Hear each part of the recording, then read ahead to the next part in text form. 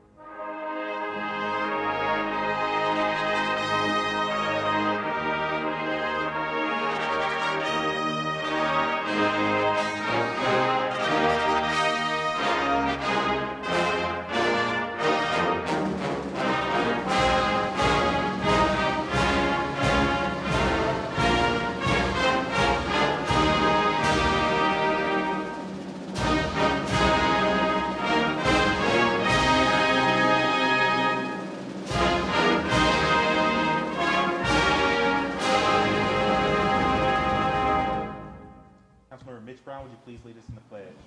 I pledge allegiance to the flag of the United States of America and to the republic for which it stands, one nation, under God, indivisible, with liberty and justice for all.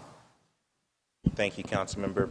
We are pleased to be joined by Pastor Roscoe Roby, Senior Pastor at Community Missionary Baptist Church.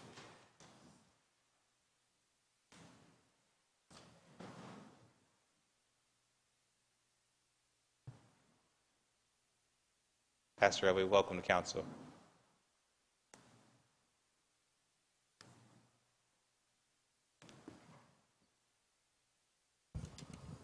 Let us pray. Most high and gracious God, we come tonight thanking you for the privilege to share in this endeavor tonight. We pray, God, that you bless this council, bless the leader of this council, bless this gathering, that, Father, everything that's done would be done decently and in order. And we pray, Father, that as they continue to do the will of the city of Columbus, that you keep your hand of cover over each one of them. In Jesus' name we pray. Amen. Amen. Thank you, Pastor. Clerk, please call the roll. Brown, Favorite, Remy, Stenziano, Tyson, President Harden.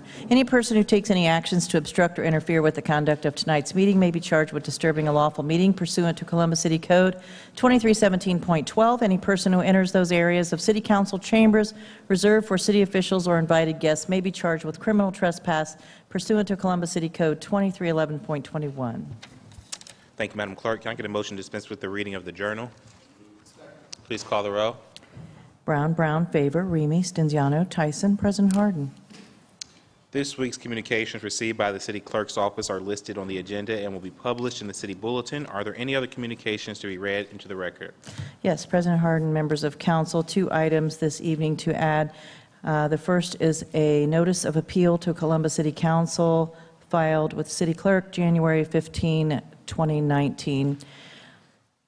The appeal is worded pursuant to Section 3359.05E of Columbus City Code. Kemp, Schaefer, and Rao Company, LPA, appeals the Downtown Commission's decision on December 18, 2018 to deny a certificate of appropriateness for an ad mural on the east side of the building located at 88 West Mound Street to Columbus City Council. The appeal is on both issues of law and fact, and the appellant intends to present evidence in the record from the Downtown Commission meeting. It is signed by Scott N. Schaefer, Kemp, Schaefer, and Rao Company, LPA. The second item is a letter addressed to Kemp, Schaefer, and Rao Company, LPA, and the Columbus Downtown Commission, signed by all members of City Council today, Monday, January 28th, 2019, stating as follows. Pursuant to Section 3359.05E of the Columbus City Code, appellant filed a notice of appeal with Columbus City Council regarding the Downtown Commission's decision of December 18, 2018, denying a certificate of appropriateness for an ad mural on the east side of the building located at 88 West Mound Street. City Council sought the opinion of the Columbus City Attorney as to whether or not the City Attorney believed Council had jurisdiction over this matter based upon the 2016 amendments to City Code 3359.25 addressing content-neutral review of proposed ad murals on downtown buildings.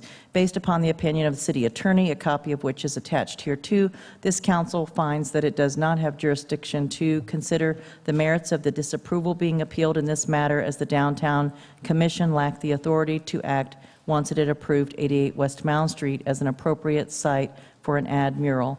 Therefore, the December 18, 2018 decision of the Downtown Commission regarding the proposed ad mural for 88 West Mound Street is vacated, and the matter is remanded to the Commission to allow Commission staff to determine whether the application complies with the requirements of City Code 3359.25B and to subsequently process the application appropriately. And that's all at this time. Thank you, Madam Clerk. Are there any resolutions by members of council? Councilmember Elizabeth Brown, Councilmember Mitch Brown, Councilmember Remy, Councilmember Favor. Yes, thank you, President Harden. Tonight I have a resolution number 36X-2019 to honor and recognize the Columbus Alumnae chapter of Delta Sigma Theta Sorority Incorporated on behalf of their dedication to mentoring youth and their outstanding service to the community. I would like to call Ms. Deborah Pickens, President of the Columbus Alumnae Chapter of Delta Sigma Theta Sorority Incorporated, and Ms. Nina Jackson, Chair of the Delta Gems Committee, to the podium in order to accept this honor. As they're making their way up, January is known as National Mentoring Month, and the women of Delta Sigma Theta have 5 enriching programs working with youth in Central Ohio. This resolution reads, whereas Delta Sigma Theta Sorority Incorporated was founded on January 13, 1913 by 22 collegiate women at Howard University, the private nonprofit organization's purpose is to provide assistance and support through established programs in local communities throughout the world. And whereas the Columbus, Ohio Alumni Chapter of Delta Sigma Theta Sorority Incorporated was established on May 20th, 1934, the CAC is a 501c7 organization committed to primarily serving the African American community within Franklin County through the sorority's 5-point programmatic thrust. And whereas throughout Columbus, the CAC provides numerous educational and enriching programs such as the Shirley Chisholm Conference for Girls in Government, the Dr. Betty Shabazz Delta Academy, Dr. Jeanine L. Noble Delta Gems, Embody, and the Alexa Kennedy Doctors and Dentists Conference. And whereas Delta Academy serves as a catalyst for academic excellence among young African American girls between the ages of 11 and 14. The program is designed to address the educational and social development needs of middle school girls, focusing on STEM skills. Delta Gems serves as a catalyst for young African American girls between the ages of 14 and 18 to enhance their abilities to achieve academic excellence. GEMS is an acronym for Growing and Empowering Myself Successfully. The program is designed to develop strong, confident, and respectful young ladies by striving to prepare them to take an active role in their success and in the community. And whereas the members of CAC strive to continue the legacy of sisterhood, scholarship, and service, their annual etiquette brunch held on Saturday, January 26, 2019, features several local mentoring organizations, and it teaches young men and women the importance of polite behavior and a positive attitude in society now and therefore. Be it resolved by the Council of the City of Columbus that this council does hereby congratulate the Columbus Alumni Chapter of Delta Sigma Theta Sorority Incorporated on their service and numerous contributions to the City of Columbus. And now I would like to turn it over to President Pickens for any comments. Thank you. To Council President Shannon Harden, thank you again for all of your support, and to you, Councilwoman Shayla Favors, for inviting us to join you today. The Columbus chapter is committed, as Councilwoman Favors stated, to primarily serving the African American community in Franklin County and in the surrounding counties under our 5-point programmatic thrust. The chapter's various projects and programs are designed to address the needs of a wide range of community residents. The chapter provides scholarships to graduating seniors, mentors preteen and teenage girls through Delta Academy and Delta Gyms, inspires and empowers young men through the Embody program. And we also advocate for and against public policy that impacts our community. We thank the City Council again for this recognition during National Mentoring Month. It is a pleasure to be with you. Look forward to working with you in the city again. I will now introduce Nina Jackson, who's chair of our GYMS committee. Good evening, and thank you again for inviting us out. We're glad to be here. Like she said, I'm the co-chair of the Delta GYMS program, and I have been working with this program since 2008. The Delta GYMS stands for Growing and Empowering Myself Successfully. We service high school girls ages 14 through 18, and this year we had over 100 applications. So we have several young ladies that participate in the program. We conduct monthly workshops every third Saturday of the month, and our focus this year has been on leadership. Every year we try to improve our program, and so this year we're hoping that we can take them on a college tour. We're still seeking funding for that. But our committee works really hard, and we use our talents to conduct these workshops and to put the workshops together with little resources, but we have several success stories from girls that have completed our program. We have several girls that are now Deltas that have been in the GYMS program. So we're extremely happy that we're being recognized today for all of our hard work, and so we just like to say thank you. Are there any comments from my colleagues?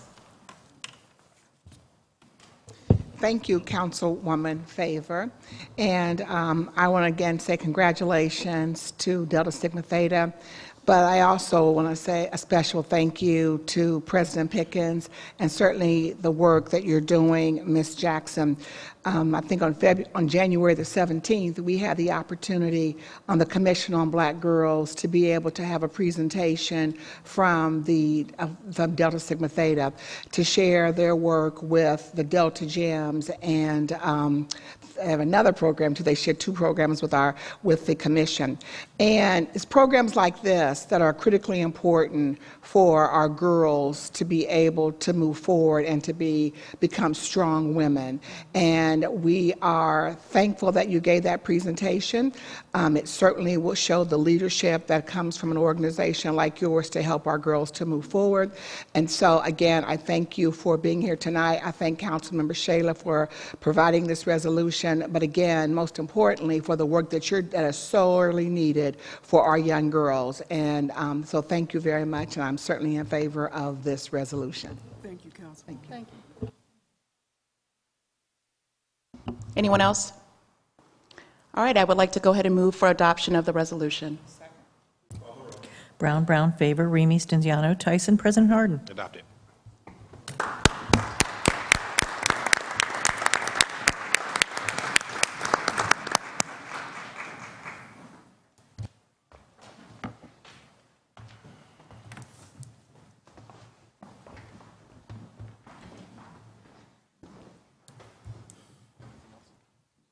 Nothing further. Thank you. Thank you, Councilmember. Councilmember Tyson. Thank you, President Harden. I have two resolutions this evening. The first is 0033X-2019, and I am going to ask the following people, so Ms. Jamie Blount and all the individuals that are here from Black Girl Mentoring to come up to the podium, please.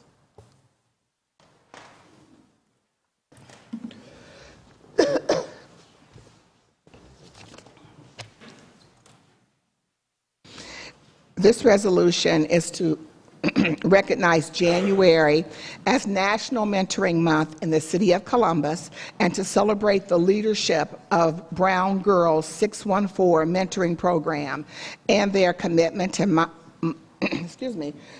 to mentoring and improving the lives of young ladies in Central Ohio and beyond. Whereas relationships with caring mentors offer youth valuable support, guiding them toward making positive, healthy life choices, mentoring programs also offer effective student interventions, improve student attendance and behavior, academic performance, increase high school graduation rates, and in a significant number of instances culminate into college attendance. Whereas youth mentorship programs help young people improve their self-esteem, enhance their relationships with family members and peers, ultimately helping them to feel a greater sense of connectedness with their community and their schools.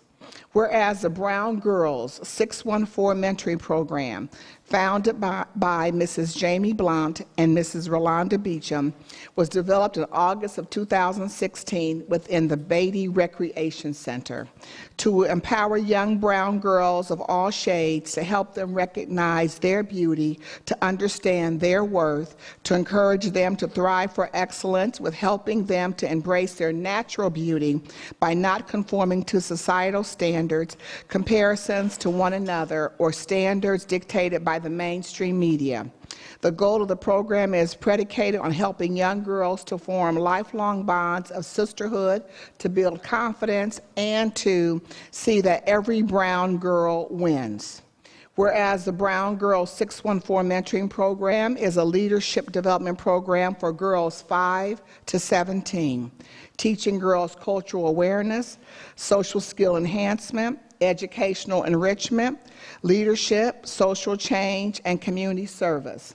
In fact, the Brown Girls Mentoring Program is committed to planting seeds for abundant growth, paying it forward by helping young girls to understand that I can be beautiful, and reminding them that I am my sister's keeper. The program has more than 50 girls in Columbus 614 chapter and includes a chapter at Hampton University at 757 in Hampton, Virginia, and chapter 813 located in in Tampa, Florida. Whereas the Brown Girls 614 Mentoring Program is consistent with the work of the Commission on Black Girls as it works to ensure that opportunities, successful futures, and the achievement of high quality of life for future generations of women is achieved in Columbus. Whereas January has been designated as National Mentoring Month, a time dedicated to focusing national attention on the need for mentors to ensure brighter futures for young people.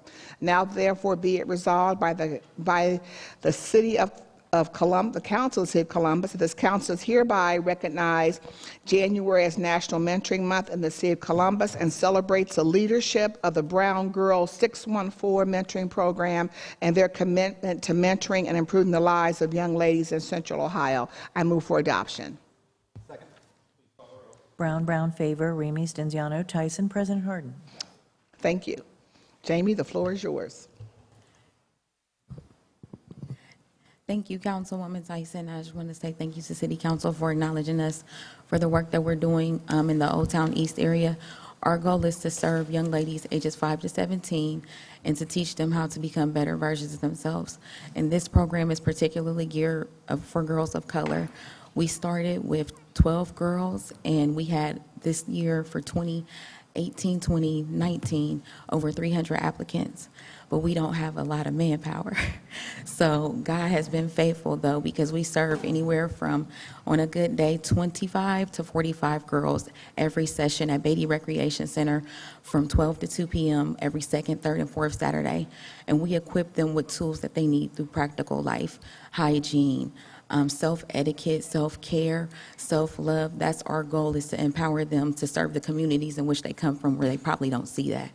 So it's our goal just to do the work, and we had no business plan, no structure. We just, me and one of my close friends that was here today, we just came into the recreation center and said that we wanted to do something to help little girls that look like us.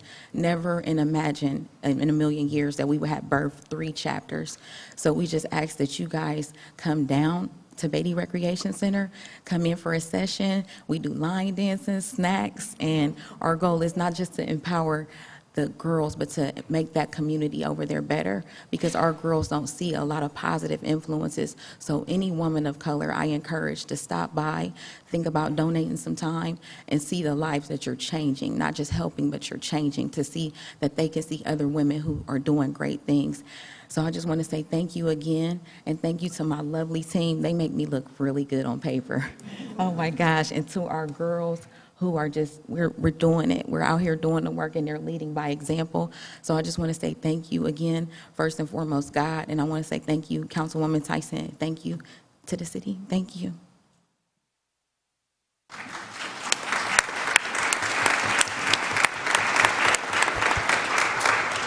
So what we'll do is I'm going to have, first I want to thank all the mentors, the leadership team that is here helping and volunteering for this program. And what we always do here is to allow people to say their name, and I want to make sure that you have the opportunity to, your team can all walk up, say their name, how they're working, and we'll even, and we especially want the young girls to be able to say their name and be seen on television, because they are all so beautiful. And for those, then tell us what school you may attend, and let's start. Thank you. Hi, my name is Janaea. Say your full name and your school. My name is Janaea, and I go to Berwick Elementary K through 8. Oh, and my mom is Jamie Blunt.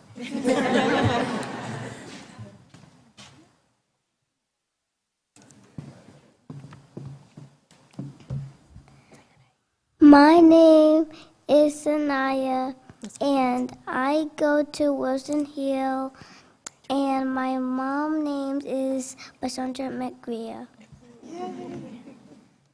Hi, my name is Tia Edwards, and I'm one of the mentors with the Brown Girls program. My name is Brianna McGreer. I go to McCord Middle School. My name is Anaya, and I go to Columbus City Preparatory School for Girls. My name is Ariana, and I go to Columbus Alternative High School. My name is Ramai, and I go to Gulfport Madison Middle School South. My name is Joel, and I go to Gulfport Madison Middle School Central. My name is Joy, and I go to Gulfport Madison Middle School Central. My name is Nia, and I go to Gulfport Madison Middle School South.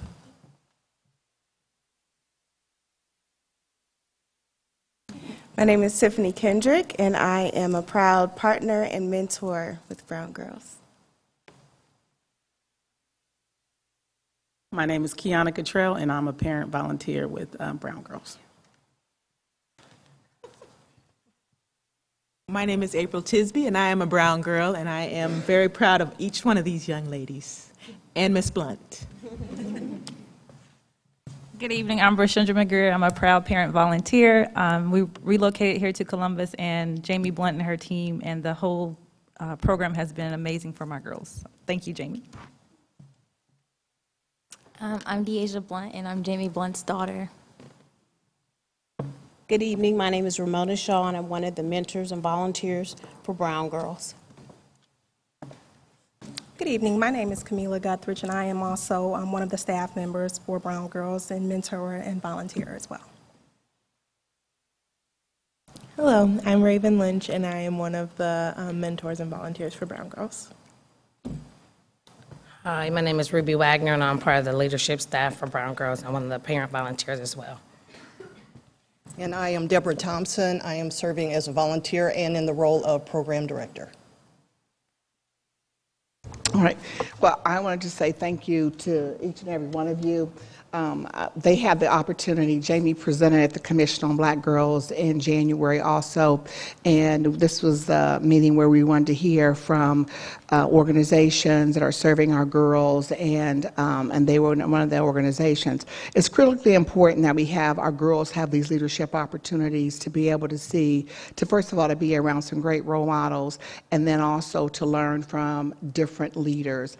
And certainly it is as we are gathering all the data for the Commission on Black Girls, we've just concluded getting we'll have all the data. We know we now have most of the data from the surveys, et cetera. However, what we have heard consistently is that our girls definitely need to see more women of color to be role models for them. And so by this being National Mentoring Month, we would ask that our girls, that if you have the opportunity and want to be able to work with girls, especially girls of color, that you would reach out to, you can reach out to Jamie, you can call my office, because there are a lot of organizations doing amazing work that are working with our girls, and we really do not have enough individuals to be out here supporting our girls. So for those of you who are doing this, I thank you from the bottom of my heart. You're making a tremendous difference. Director Collins, this is an amazing program that's being run out of the Columbus Recreation and Park System. He's right back there. And I thank you for allowing this organization to be a part of Beatty Recreation Center, because as you can see, they're making a difference. And even all the girls may not be from Columbus, you see the importance of girls will come from different communities because they want to be in groups to be able to learn and be able to see role models that look just like them to move them forward. So again, thank you, Jamie. I have your resolution, and I'm so very proud of you that you thought that this was so important to get back into a community that you were born and raised in the Poindexter, in the Poindexter Village community, to bring a program back into our community. And I thank you for your leadership.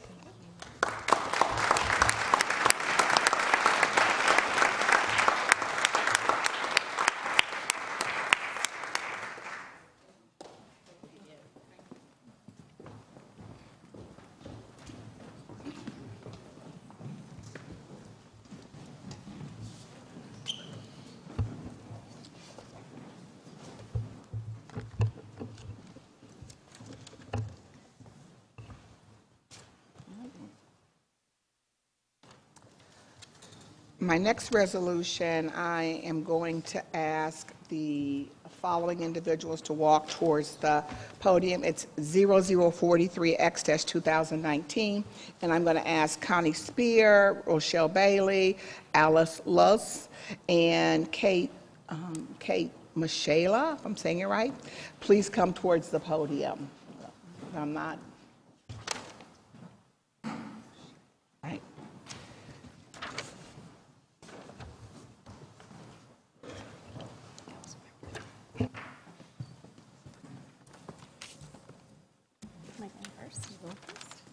Hello, I am Kate Mishala. On behalf of myself and the American Heart Association, I would like to thank you, Councilwoman Tyson. Oh, I'm sorry. I'm so sorry. It's okay. It's okay. You told me to go. I know. I just realized she looked up at it. She's going to read her thing first. This resolution is to declare February the 1st of 2019 as Wear Red Day in the city of Columbus, and to raise awareness regarding cardiovascular disease as a leading cause of death among women. Whereas cardiovascular disease is a leading cause of death in women, claiming the lives of 1 of every 3. More than 50% of women are unaware of that heart disease is a leading cause of death for women. Women of color are even less likely to be aware of this.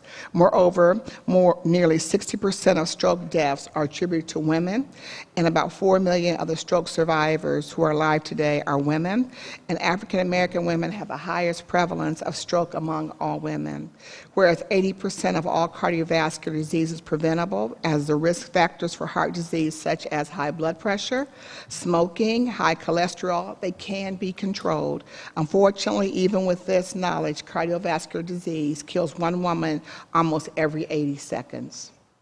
Whereas the American Heart Association's Go Red for Women movement was designed to motivate women to learn their family history, to encourage women to meet with their health care provider, to assess their risk for cardiovascular disease and stroke, to commit to making physical activity and healthy eating a priority, to take charge of their heart health by knowing their total cholesterol, their HDL, the good cholesterol, their bad blood pressure, blood sugar, body mass index, as these steps will help to improve heart health.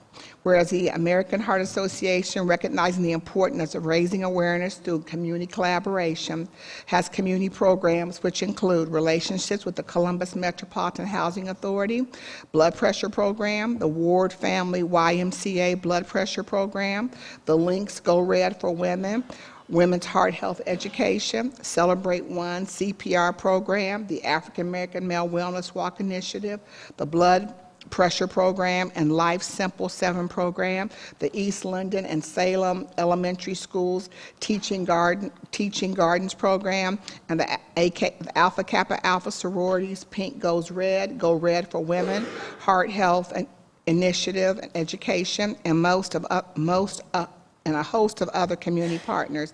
Now therefore be it resolved by this Council on the City of Columbus. This Council is hereby recognize the importance of the ongoing fight against heart disease and stroke, and proclaim February 1 of 2019 to be the National Wear Red Day in Columbus, Ohio, and urge all of its citizens to show their support for women and the fight against heart disease by commemorating this day by wearing the color red, by increasing awareness, speaking out about heart disease, and empowering women to reduce their risk for cardiovascular disease. We can save 1,000 lives each year. Be it further resolved that this Council does hereby urges residents to wear red in recognition of family and friends and neighbors who have suffered from the heart disease, and to show its support for women and cardiovascular health. And I move for adoption. Amend. Move for amend. As submitted to the clerk. Please call the roll. Brown, Brown, favor. Remy, Stenziano, Tyson, President Harden. Thank you. Amend it. Now I can go. And move for adoption. So my apologies for. Please call the roll. Brown, Brown, favor. Remy, Stenziano, Tyson, President Harden. Adopt it. Thank you. Now I can go. Okay, now I'm going to go. Yes. On behalf of myself and the American Heart Association, thank you, Councilwoman Tyson and Council President Harden and the members of the Council. I am thrilled to see the Council calling attention to the #1 killers of women, stroke, and heart disease by supporting the Go Red for Women this year. I joined a statistic that I never thought I would be part of on Wednesday, February 10, 2016, almost 3 years ago. I became a stroke survivor at the ripe old age of 31. Although I try not to let this define who I am, this experience has shaped the person I have become. My redirected future goal is to now inspire, educate, advocate, and beat down the current stereotypes of who will be impacted. Although 80% of strokes can be prevented, mine was almost inevitable. I was diagnosed with a left internal carotid artery dissection, which may have been caused by the perfect storm of untreated hypertension from birth control, high-intensity fitness, and stress from night school. The last 3 years has taught me so much about myself and my support team. Although my recovery will be indefinite, I know I'm on the right path with my team and my specialists and my family by my side. I hope by looking at me, you can change the perception of who can be affected and know that I am not a victim, but a survivor, and I will proudly wear red this Friday. I offer my most heartfelt appreciation to you, Councilwoman Tyson, and the entire Council for your support in creating a visual display throughout Columbus to help the American Heart Association further their efforts in stopping the #1 killer of women. Your support is truly invaluable. And I apologize for jumping the gun earlier, twice. Hello, I'm Alice Luce. I'm the Community Health Director for the American Heart Association.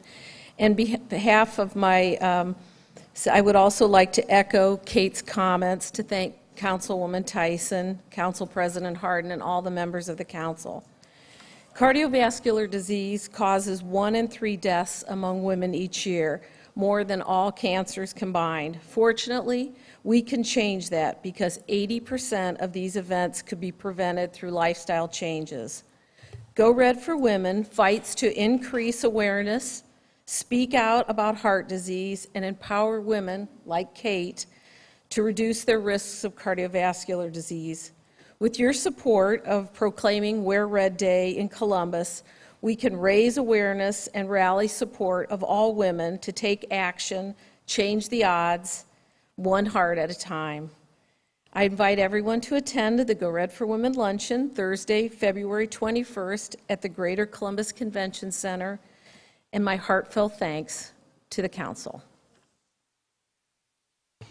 Thank you so much, Alice and Kate, and everyone has on red here. Yes. We all are in support. We're so happy about that. We'll make sure we have it on February 1st, and we thank you for the work that you're doing in our community to change the lives of families, because if someone does have a stroke or a heart attack, it affects the entire family. So thank you for your ongoing work. Thank you.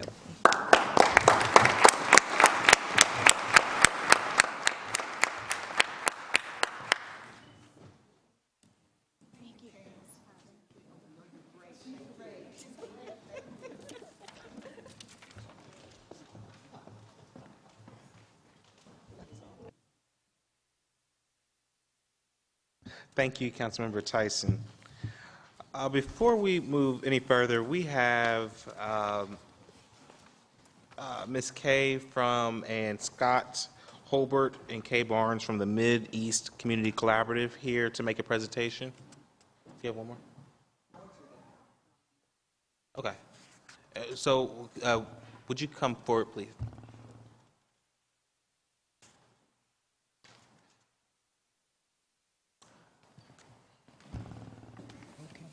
Ms. Kay, welcome back to council. Well, thank you. I'm as a way of introduction to those who know me and then those who are being introduced to me, my name is Quay Barnes, and I'm the president of the Mid-East Area Community Collaborative. And I passed out a folder to you, kind of as an introduction to you, Ms. Favor. On the left side is a map which shows that the Mid-East Area Community Collaborative from east to west is bounded by Bexley and Whitehall, to the north by Veterans Hospital, to the south by a little south of I-70. We cover 46,000 residents and over 23,000 households. Behind that, I just gave you a little list of our accomplishments from 2006 to the present. And we're here tonight on the issue of code enforcement, asking you possibly for a staff increase for code enforcement. As many of you know, the MAC does not come down here just to complain. Usually when we come down, we've already tried to fight the situation ourselves, and we usually offer you some sort of suggestion. So on the right side of your folder, you'll see a dispatch article from 2016, which we brought awareness to what I call piddly code problems, such as high grass, garbage bags left in the street, and people who park in their front grass. In 2017, the MAC approached code enforcement and our police liaison office to change the policy to cut the amount of time that it takes to deal with these concerns, and in fact, mostly for repeat offenders. All right. The City of Columbus listened to us and changed the policy due to our suggestion, first giving residents a warning, and upon request, upon repeat, then they would write a report. If the issue were to continue, then fines were supposed to be administered. We were very proud to know that that was accepted citywide, so it is now a citywide policy. However, the policy takes a long time. The process still isn't working. As you can see from the photos enclosed on the right side, our residents, again, in 2018, asked for code enforcement to come out, 311, Keep Columbus Beautiful, in the city attorney's office. And we asked them to please, please, please work on the policy. When we ask our residents to come out, you can see that we always have a great amount that do come out. And so I'm standing here representing them tonight. Please consider increasing the code department's staffing. They can only do so much. We've talked to the new administrator. She's only been on the job 30 days. So she's doing the best she can. But we need to know we need to know that if there are any surplus funds, additional officers are needed. And see, it's all about perception. It's perception of people who come into our neighborhoods and they look and they see this and they think that's the way we want to live. And it's also a perception that our neighbors have of themselves. Is this the way I have to live? So please help us with that. And to emphasize how it affects just one neighborhood, I'm going to ask Scott Herbert from Leawood Gardens, part of our MAC, to come up and tell you how it affects just one neighborhood.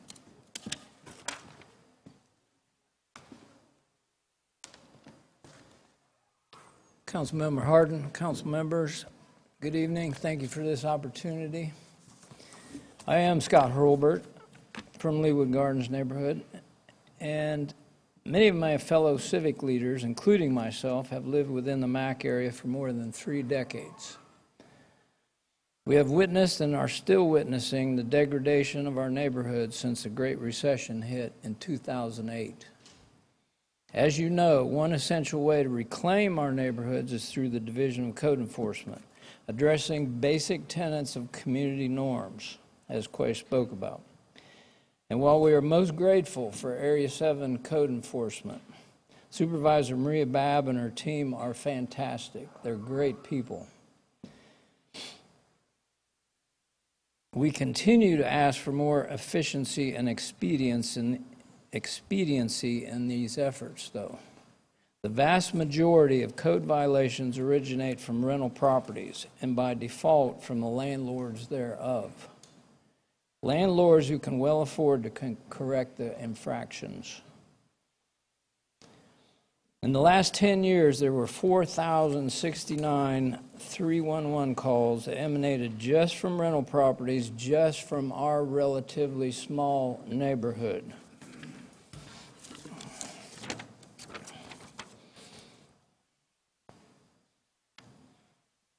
$4,069.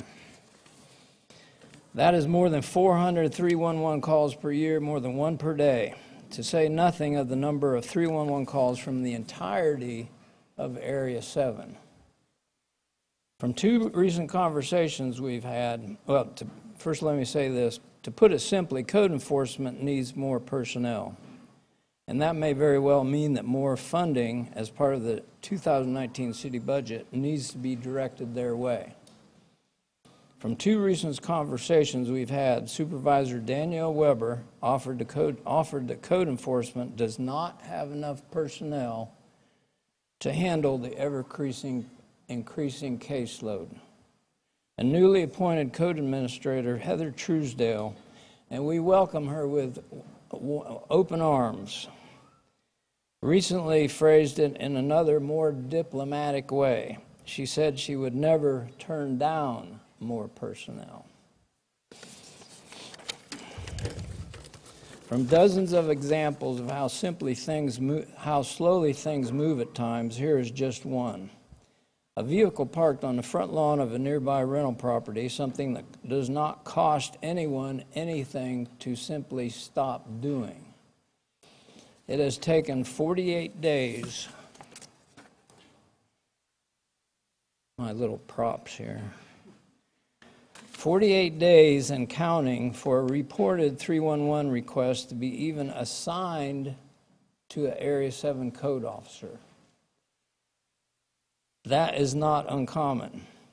That's 48 days before it's even inspected, before even a citation is written, before any of that. 48 days for that practice of parking in the front yard to establish its ugly self as the norm in our community. You already know the MAC's reputation for working hard to meet the city of Columbus more than halfway. So now we ask, give us the support we need to restore vitality and stability to our neighborhoods. The investment will more than pay for itself in reduced crime, higher property values, and stronger neighborhoods. And to finish this up, I'd like to share something with you. We in the MAC and the Greater East Side want to be seen. We want to be seen by viable businesses looking for new locations. We want to be seen by families who want to live and raise their children in a safe, attractive, and friendly neighborhood. We want to be seen and talked about in a positive way. And we want to feel proud of our neighborhoods again. We really miss that feeling. Help us get there. Thank you. Thank you, sir. Well, first of all, the MAC has a long, strong relationship of advocacy and working closely with both the administration and certainly this council. And so we greatly appreciate your advocacy and hear you.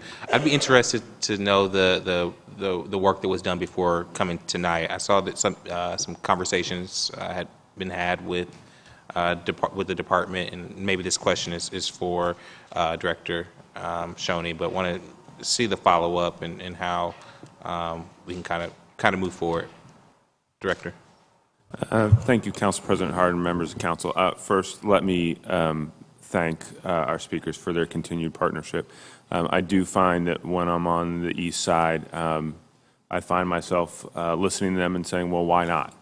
A lot. And so when Ms. Barnes pointed to how we change repeat offenders, it was one of those meetings where they brought some ideas to us and we said, well, why not? And tried to move forward. So yes, Heather Truesdale met with them, I think Thursday or Friday last week? Friday. So she and I just talked about their conversation today. We're looking into it. We're looking into the data to try and figure out if there are other ways we can be more efficient with the resources that we have. And I forget how Heather had responded to their desire for us to have more code officers, but I think she said it perfectly. I can't remember what the exact words were, but I'll leave it at that. So we think we perform well. We can, more resources are always great, but we think we perform well. We think that we use our funds efficiently, and we're always looking for ways to be more efficient. Specifically to the 48 days, is that normal? No, it's not. And actually, I want to follow up and find out what the story is behind that, and if there's a problem where we are seeing that kind of responsiveness consistently or lack thereof. I want to kind of get to the bottom of that. Okay. Council members, I would say that Stanley Gates, I think from Council Outreach Team, will be point for any follow-up, working with the department and working with the MAC, just to make sure that we are kept in the loop as we have these conversations to see where we get to. Thank you. Before we get to the consent agenda, I want to go back to Councilmember Tyson. I think she had one more presentation to bring before Council. Thank you, President Hard. I'm going to ask Michael Corey, who is Executive Director of the Franklin County, the Human Service Chamber of Franklin County, to come to the podium, please. I asked Michael to come because, as you know, we had a shutdown that lasted about 35 days, and now, of course, we're out of the shutdown. We'll talk about the effects of what has happened in our community, and that there certainly are comments about there being a shutdown could occur in 21 days by February the 15th. So I would like for Michael to really share the impact it's had on our community in terms of the human service organizations. Thank you, Councilmember Tyson. Good evening, council members, and a special welcome to Councilmember Favor. Congratulations on your new role. We're looking forward to working with you. Thank you so much for the opportunity to speak with you tonight. My name is Michael Corey, and I'm the Executive Director of the Human Service Chamber, which is a chamber of commerce for nearly 70 nonprofits, direct service nonprofits in our community. It is my unfortunate duty to offer a few brief remarks about the ongoing effects of the now concluded federal government shutdown on our sector. I should underscore at the outset, in our sector, the negative effects of the shutdown have been significant in breadth and in depth. These effects are intertwined and challenging for each and all of our agencies. From disrupted funding streams to unanswered phone calls to the delay of tax refunds, the disabling of our federal government hurt not only 800,000 furloughed federal workers, but millions of people across the country for a historic 35 days. While some of the human service agencies we represent have been affected more directly than others, each of our agencies has been working to deal with the ramifications. Fortunately, some of the feared issues will now be moot, but many of the challenges have already been dealt and have dealt unnecessary strain since the shutdown began in December. And though it is surely welcome news that the government will at least be open temporarily, the harmful effects of this shutdown will persist through at least the beginning of March for our agencies and our community. The most widespread consequence of the shutdown is the effect it has had on SNAP, or food stamps. In Franklin County alone, 144,000 people are approved for SNAP benefits. Because of the shutdown, SNAP benefits for February were distributed early, last week in fact. Even with the government up and running again, no additional SNAP benefits will be distributed until at least March. The concern many of our agencies have is that people will exhaust their benefits well before new SNAP benefits are distributed. Our agencies are bracing for the consequences accordingly. I've spoken with some of you about what our community might do to meet this challenge. While I have no clear answers, I would urge this body to help us educate the public that all SNAP recipients should stretch their benefits into March. There is unfortunately much misinformation out there about these benefits. For example, there are false rumors that the benefits will expire February 1st. This is making us even more nervous about what crisis may come in the next few weeks. Beyond SNAP, the reopening of the federal government will not immediately alleviate the effects of the shutdown. Because of the shutdown's unprecedented duration, there is also an unprecedented backlog of work at numerous federal agencies, the ripple effect of which is impossible to quantify or predict.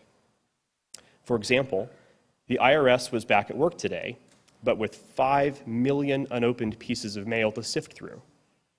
Consider the importance that so many of our agency's clients place upon tax refunds as just one example.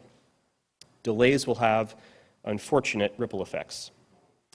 Amplify that across all the affected agencies and all the people and nonprofit organizations reliant upon those agencies and their ability to operate, and you get a sense of the challenge that may lie ahead. There were, of course, many other governmental programs that were harmed by the shutdown, programs upon which our agencies and our community relies. From the Victims of Crime Act to WIC, to Medicare, to the Violence Against Women Act, the severity of the shutdown on Franklin County would have been even more significant. At the Human Service Chamber, as with so many of our agencies, we have been working diligently to educate our congressional delegation in particular about the effects of this shutdown. Our work reached its peak this past Thursday morning when we convened 50 of our nonprofit CEOs with 10 different public officials in their offices, including Councilmember Tyson and the legislative aide for Councilmember Elizabeth Brown. The conversation was wide-ranging and hopefully informative, including and especially for the 4 congressional offices that were in attendance. While I wish we could take some credit for the deal that was finally reached Friday night, we will continue collecting information from our agencies and sharing what we learn with all of our elected officials about the ramifications of this shutdown. The situation is unfortunately fluid, but we are grateful to all the local efforts to reopen our government and to minimize the consequences on our agencies and on the people we serve in Franklin County. Thank you. Thank you, Michael, for coming down. I don't know if anyone has any questions for Michael, but certainly, as you just mentioned,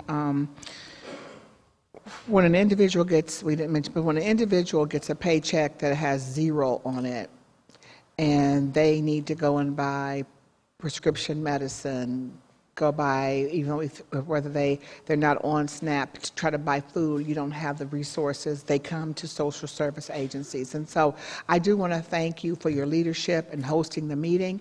I want to thank the nonprofit leaders who have vowed to work together to try to help each organization to continue to help the residents of our community. And so certainly we hope that there'll be an agreement, and on February the 15th, and our country will continue to move forward. But certainly, we don't even want to say this, but if it does not happen, we certainly want you to keep us apprised of any issues and concerns so that we can make sure that we're working with our other elected colleagues to be able to help our community. So, thank you. Thank you for coming down and sharing. That's all I have. Thank you, Council Member. And also, I just want to shout out for appreciation the Public Utilities Department who scrambled last week to provide waivers for furloughed federal employees if they weren't able to make their utilities payments. So we appreciate you, Director, and Council for helping get that through. Are there any other comments, City Attorney, City Treasurer, City Auditor? Madam Auditor. Thank you, Council President Hardin. As you guys know, of course, on Council, we're spending a great deal of time embarking on a lot of community engagement as well as modernization in the city's Division of Income Tax. It has a touch point to every single citizen, every single worker here in the city, as well as our corporate citizens as well. I'm going to have Beth maybe come forward. I'm not going to make you speak, but Beth is the Chief Administrative Officer in the Division of Income Tax. And I'd just like to be able to introduce her a little bit to council members tonight. So over the next couple of days, we're going to be embarking on a really special schedule. Number one, we're doing a great partnership with the United Way, and as you might be familiar with the Tax Time program, and helping our citizens and our workers here in Columbus fulfill their tax requirements, file out forms, fill out forms at the federal, state, and local levels for free. In addition to that, so we're going to begin that on Saturday, and the Tax Time schedule, which is a partnership with United Way, AARP, and I believe the Food Bank, is available online on Facebook and so forth. Separately tonight, I'm really proud of this, thanks to Beth's efforts and the Division or Department of Neighborhoods here at the city, we're going to be releasing our income tax forms for individuals in the instructions in 5 different languages, which is something we've never done before. And you know, if there's a way for us to eliminate the barriers to paying taxes, and especially the complexity, that's really an effort we're seeking over the next few months. And so effective tonight, the forms will be in, the instruction forms will be in Spanish, Somali, French, Nepali, and Arabic. Also in the next couple of weeks, we're going to be releasing some interpretation services, so a formal schedule so that if an individual, we take a lot of pride in our customer service, wishes to come into the office for a one-on-one meeting and actually help have some help working through their tax forms, those interpretive services, again, thanks to the good help of neighborhoods, will be provided. And what we'll do is, since you all are so connected to your respective constituents, we'll try and get that to you so you can share it accordingly. And thank you very much. Thank you, Madam Auditor, for your Any leadership. questions? That's why I brought Beth up. She can better answer any questions. I can better try to answer any questions. Thank you, Beth. Thank you. Thank you, Madam. May we now have a motion to waive reading of the titles of 30-day legislation by the City Clerk? Please call the roll. Brown, favor, Remy Stenziano Tyson, President Hardin. Will the clerk now read into the record the ordinance numbers of 30-day legislation on tonight's agenda? Finance Committee ordinances 184, 185, 186, 205, 207, 215, 251, 252, and 255-2019. Public Service and Transportation Committee ordinance 147-2019. Public Utilities Committee ordinance 3427-2018, and ordinances 48, 99, 125, 128, 133, 134, 139.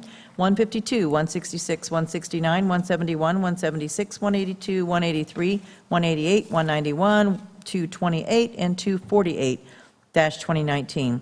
Rules and Reference Committee, ordinances 352 and 362, and 127-2019.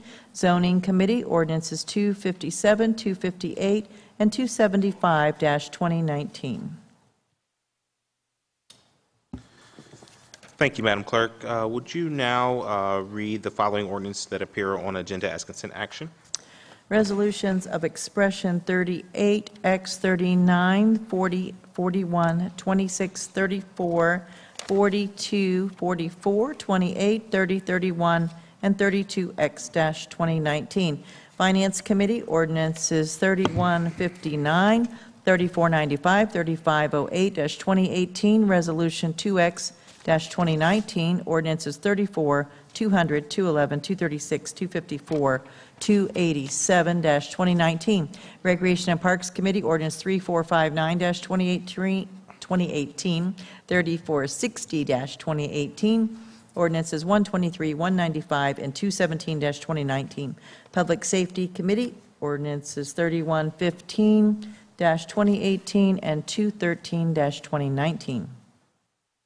Public Service and Transportation Committee, ordinances 3449 and 3490-2018, resolutions 3X, 4X, 6, 12, 13X-2019, and ordinances 32 and 164-2019. Administration Committee, ordinances 15, 21, 22, 23, 24, 60, and 175-2019. Economic Development and Small Business Committee, ordinances 63, 177, 178, and 218-2019. Housing Committee, ordinances 56, 67, 69, 281-2019. Judiciary and Court Administration Committee, ordinance 266-2019. Technology Committee, ordinances 130 and 250-2019.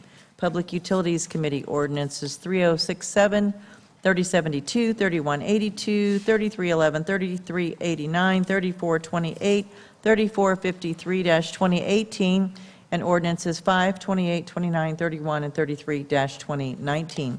Appointments from the Mayor's Office numbered A0012, 13, 14, 15, 16, 17, 18, 19, 20, 21, and 22-2019. Thank you, Madam Clerk. We have 3 speakers on the consent action portion of the agenda. I'm going to first call up Norman Wernert, speaking in favor of ordinance 0069-2019. Mr. Wernert, welcome to council. Just a reminder, you have 3 minutes to speak on this ordinance. If you give your name, your address, and any organization that you may represent. Thank you, Council President. My name is Norman Wernett. I'm president of the Ohio Alliance for Retired Americans. I'm here to speak on behalf of Ordinance 69-2019 to authorize the appropriation of the general permanent improvement and its stated purpose to provide assistance in improving housing affordability in Columbus. The Ohio Alliance advocates for retirement security. We are retired workers who organized our workplaces for continuous improvement in working conditions, hours, wages, and benefits. We built the economy and the expansion that this community experiences. Unfortunately, not all of us have been able to secure decent, safe, and sanitary housing that is affordable. Many of us experienced the losses of pensions and retirement savings because of the Great Recession and the myriad of economic upheavals during our work lives, and either pay ever-increasing rents or live in homes we own without the financial means to maintain them. We are often placed in position of voting for tax increases to fund the education of our grandchildren, pay for the maintenance, medication, and medical bills, or fix up our property. Decreased funding in supportive services at the state and federal levels is a barrier as well. Columbus has followed public policies that lead to economic segregation and the issues of unaffordable housing in past years. We are glad to see that the city is beginning to change those policies. We know from well-documented research that it is economically more sustainable for older residents to remain in the community as long as possible rather than become warehoused at the expense of the state. We are glad to know that Mayor Ginther is taking initial steps with the ballot initiative. Research shows that more funding is needed to address our housing crisis, especially for seniors. Increased funding from the general fund budget seems to be more sustainable. I support the BREAD organization's 2 requests to the city. 1, to encourage developers to set aside new housing units for families that make less than $42,000 a year. And 2, to give additional an additional $5 million per year to the Affordable Housing Trust Fund. What would it take for the city to grant these requests? I can provide you with my testimony and some resources in addition to that. A speaker following me from the Bread Organization will tell her own personal story on the effects of us as seniors. I thank you. Thank you, sir. Are there any questions or comments by my colleagues? Ms. Warren, thank you for your advocacy and support for Ordinance 69. Is there...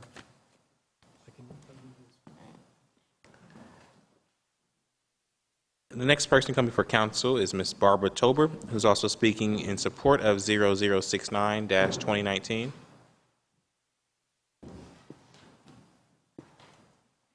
Ms. Tober, welcome to council. Just a reminder, if you state your name, your address, and if you represent any organization. Yes. Good evening, Good evening. to President Harding and council members. I am a 76-year-old retired unmarried female. My name is Barbara Tober and live at 1006 East 19th Avenue. I had applied and was accepted into the Rehabilitation Department of Development Housing Division program. I own my home, but I am struggling to keep up the maintenance. The bids had been sent out to 5 contractors selected from the city's contractors participation rotating list. 3 contractors came out to the house and placed their bids. Then 13 days before the bids were scheduled to be opened, I received a Dear John letter stating that the city regrets to inform me that there are no additional funds remaining to allow the city to continue processing my request for service. And of course, they included a list of resources that I could apply for possible help. Some of these sources are not accepting applications, nor do they do not do certain repairs. This left me with the task of trying to find another avenue. We are talking about some of the repairs, not the whole list that so far I have been quoted, somewhere between $8,000 to $10,000, which is out of the question for me. I told someone if I could keep the overall cost at no more than $2,000 and work out a workable payment plan, I could do it. I'm looking at the front wall, structural problems with air and mice, and yes, I said mice, coming in, and the basement. And maybe next year we can look at the roof repairs, which means at 77 years of age, I'm going to have to continue to work part-time as a secretary with CCS. All things are possible through God, who is my husband man. There needs to be a real program for senior citizens that will help keep them in their homes and keep them in good repair. Bread pushed very hard to win the Affordable Housing Trust Fund. The fund has led to more affordable housing for low-income families. As we look at strategies that the city is considering for addressing housing issues, we're concerned. Thank you, Ms. Tober. I'm going to turn it over to President Pro Tem Cinziano. I know for several months he's been working specifically on this issue and been showing really good leadership in terms of housing, and especially with seniors. So, President Pro Tem. Well, thank you, Council President, and thank you, Mr. Werner and Ms. Tolber. We did have a great forum last week regarding housing stabilization with a focus on our age-friendly 65 and over residents. Sat down with Director Shoney and really have appreciated Council President and the staff's ongoing focus on this issue. We are working collaboratively on solutions to address exact situations that you raised, and welcome the opportunity to follow up at the meeting or anytime when we get a break about how we can connect and work towards solutions together. Thank you, Council President Hardin. Thank you, President Pro Tem. I'd also make 2 other points. One, that Councilmember Favors would be chairing housing, so as President Pro Tem transitions off and some of the leadership, I know that there were some very specific recommendations that came out of the sessions that you led. And I look forward to working with Councilmember Favors and this council in following up on those. And also I wanted to recognize Councilmember Tyson, because I don't know that the specific area, but in terms of the roofing program that Councilmember Tyson funds each year, we're going to make sure that that information is getting out to the appropriate folks so that we can spend those dollars down. Thank you.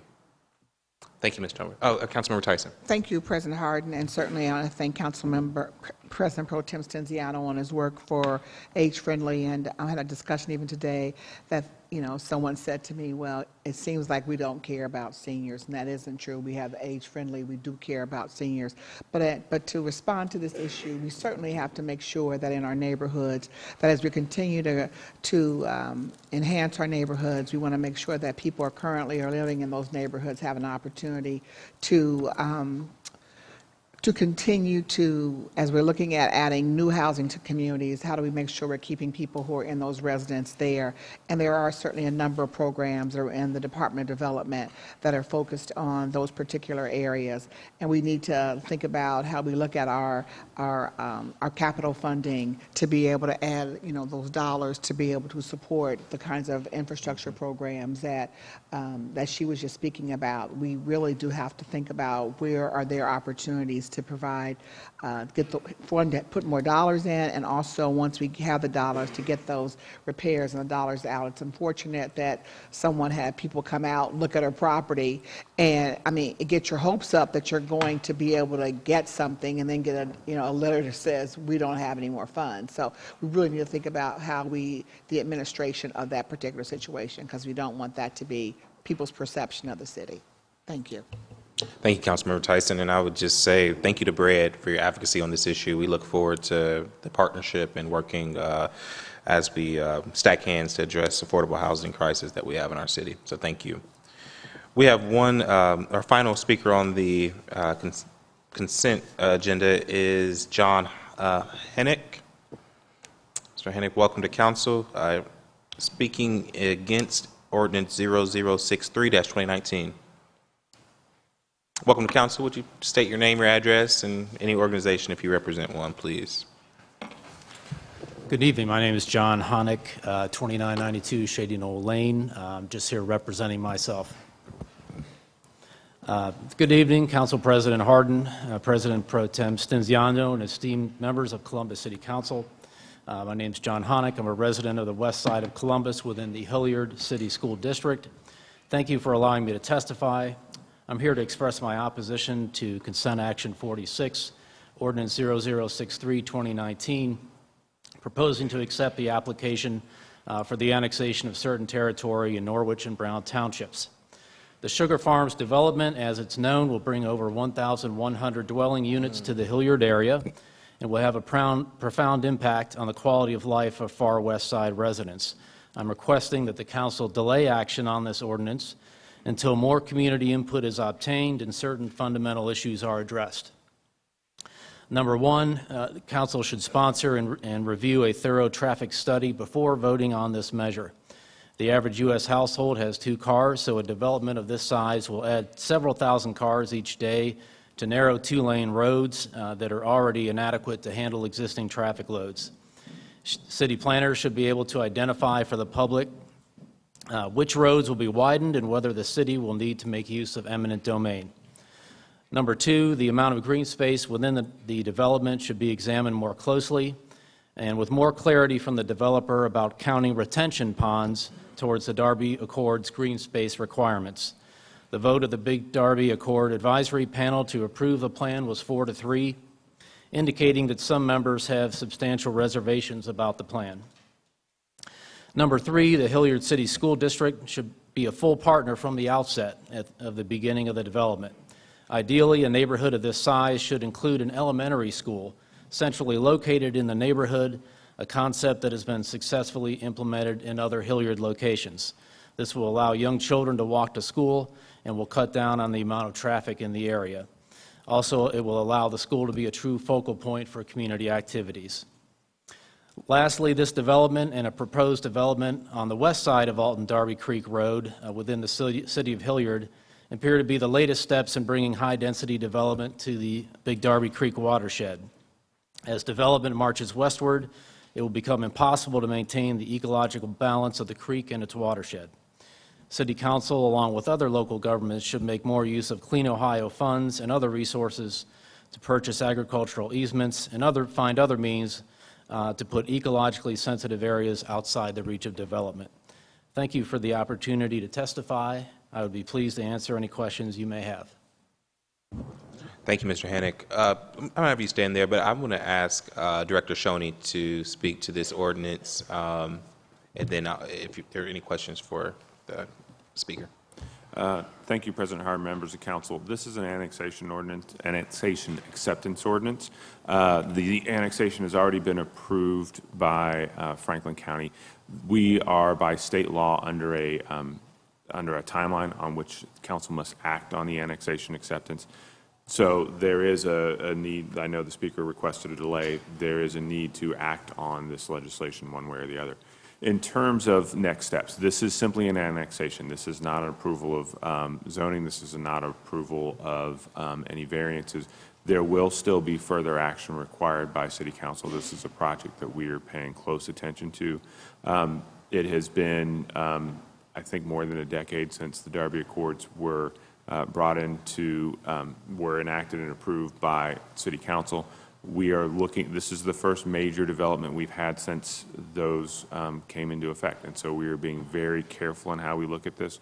Our staff has been coordinating with Director Gallagher's staff to look at the traffic impacts. That's something we're taking into account. So this is the first piece of action. It is not, by any stretch of the imagination, a final approval from the city's perspective, but it is something that we need council to take action on today. Thank you, Director. And this area is not covered by area commission, correct? At the moment, I think that this is the area that you're working to get set up. I believe that's correct. All right. Well, we look forward to working with you guys as we go through these processes. As the director was explaining, this is a little bit more than procedural, but there's a lot of steps in between coming back to us in a final approval. And look forward to working with Councilmember Tyson, Chair of Zoning, and others as we have those conversations. Thank you. Thank you, sir. Thank you for coming down to council. Are there any other questions or comments on the consent action and first reading portions of the agenda? Seeing none, I move for passage by voice. Please call the roll by voice. Ms. Brown? Yes. Mr. Brown? Yes. Favor? Yes. Remy? Yes. Stenziano? Yes, with the exception of 2X-2019, on which I am abstaining. Tyson? Yes. President Harden? Yes, with the exception of 3159, 2018.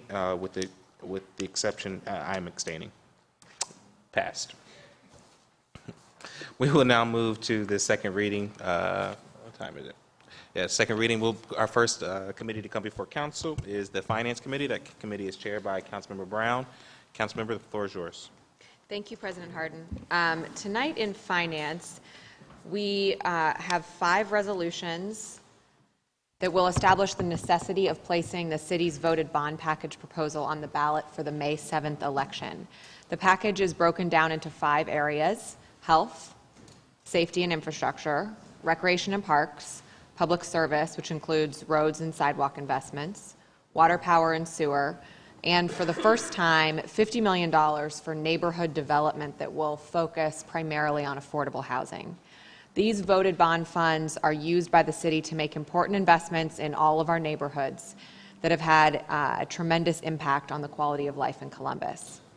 I want to start by turning the floor to Auditor Kilgore. Can you please explain more about how voted bond funds work and their advantages over the traditional bond sale that a city might use to fund its annual capital budget? Certainly. Finance Chair Brown, thank you. Members of Council, general obligation bonds are municipal bonds, which provide a way for the city to finance its large-scale capital projects. These general obligation bonds are the most commonly used financing instruments in the country, and largely these are the bonds that build America. They're called general obligation bonds because they're not backed by a specific revenue-producing project or source. Instead, they're backed by the city's full faith and credit. In simple terms, that means the bonds are backed by the city's ability to tax and to raise taxes if necessary in order to pay bondholders. However, like maybe the new school building levies that you've seen and you've personally experienced, the City of Columbus does not raise property taxes to finance our bonds or repay our bonds. Here at the city, we pledge to repay these bonds using a combination of user rates in the instance of projects like your water reservoirs, your sewer lines, or from the income tax 0.25% set aside, which is how we pay for the bonds that we've used or issued to fund recreation and parks facilities, maybe streets, and typical projects like that. The city has a really long history of seeking its voter support via our bond packages. Since 1956, we've asked our citizens to support these traditional capital improvements, and overwhelmingly, we've received the support of our voters and our citizens. 90 out of 96 voted bond issues have passed since 1956. That's tremendous. 90 out of 96. The last one to fail was in 1981, and that was for a project that was a bit untraditional. So why do we seek this voter approval? First of all, voted bonds, or unlimited bonds as they're called, carry traditionally the lowest cost of borrowing. So in other words, we can do more projects for less money onto our citizens and our ratepayers for sewer and water. Today, approximately 83% of our entire debt portfolio is voted. That's a very spectacular statistic, 83%. That means we're able to sell the city's bonds to investors, not only at our AAA bond rating, which, as you know, is the highest rating a government can get, but also with voter approval, which will result in a absolute lower cost of borrowing because of that added layer of security. With 83% of our debt portfolio carrying this voted support, the financial benefits to our citizens are significant. Depending upon market times, the timing of the market, what the bond markets are like whenever we actually take these various bonds to market, this could result in potentially millions of dollars of savings over the course of these issues, and that's why the voted bond package is so important to the city in obtaining our voter support. As you know, we've embarked on a variety of community meetings over the last couple of weeks, and there's a good bit to come as well. Thank you. Thank you, Auditor Kilgore. And the backing of voters is important, but we haven't had to actually go back to the voters and raise their taxes, even though we are borrowing with the full faith. That's very important. We have not, Finance Chair Brown, and we have no intention of doing so. The city, as I mentioned, has a lot of variety of self-imposed limitations. Our 1.5 times coverage of revenues over expenditures, the way that we take a quarter of income tax and set it aside. So as a result of that, those capital plans and our fiscal policies, we commit to the voters that we will not raise property taxes in order to repay these bonds. Thank you, and that's due to sound fiscal management, so I appreciate your leadership and collaboration with Council. The Mayor's Office also hosted 4 community meetings over the last 2 weeks since the package was first introduced to share their proposal with residents and answer questions. You had good turnout at these meetings. Director Lombardi, could you just briefly share with Council some of the feedback that you heard? Sure. Thank you, President Hardin, Councilmember Brown, other council members. Like it was indicated, we had 4, the administration put on 4 community meetings to discuss the voted bond package. They were held at the Linden Recreation Center, Glenwood Recreation Center, Driving Park Recreation Center, and Marion Franklin Recreation Center. Before I go too far, I want to thank Director Collins for letting us use his rec centers for these meetings. I know it's a lot of work to get those prepared for us. But at those meetings, we spoke, as the auditor said, we spoke about what a bond package is and what it isn't and how they work. And then we broke our departments into different tables, and the community was able to go to any of those departments and ask specific questions about what they had planned to do with their portion of the voted bond package. We also provided a packet that showed not only what's in this packet, or this package, but what we've done in the past, some of the neighborhoods that we are considering doing some work in, and it allowed our residents to talk to our departments and get feedback. We also had comment cards at each table where we wanted to hear from the community. We wanted to hear what they would like to see us do with over $1 billion over the next 5 years. And so those cards were then given to the mayor's office, and we'll be going through those as we move down the road. But I would say that the feedback was very positive from the folks that had attended.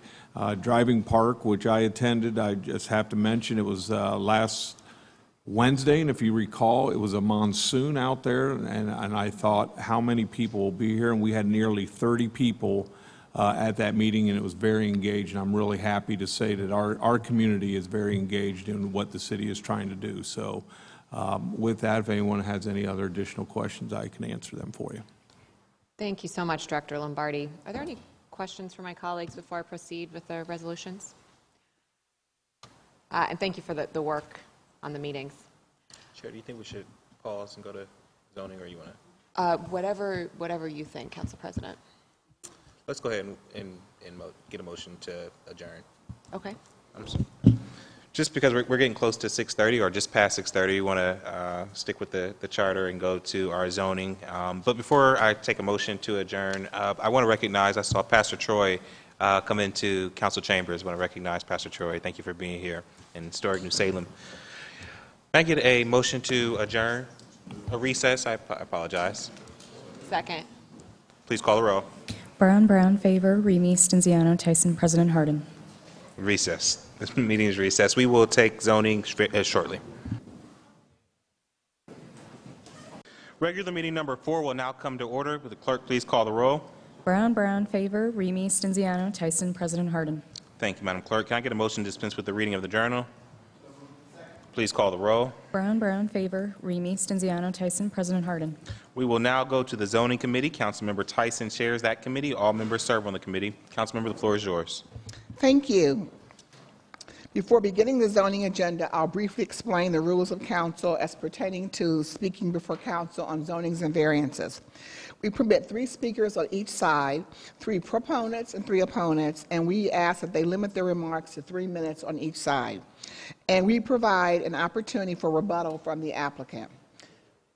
On the advice of the City Attorney's Office, we ask that anyone here this evening who wishes to speak either for or against any council variance, including staff, please stand, raise your right hand, and be sworn in.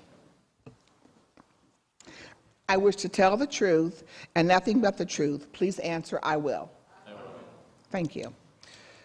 The first zoning is 0180-2019 to rezone 4240 Truel Station Road, being 8.9 acres located at the northwest intersection of Truel Station Road and South Hamilton Road, from C4 Commercial District to M Manufacturing District.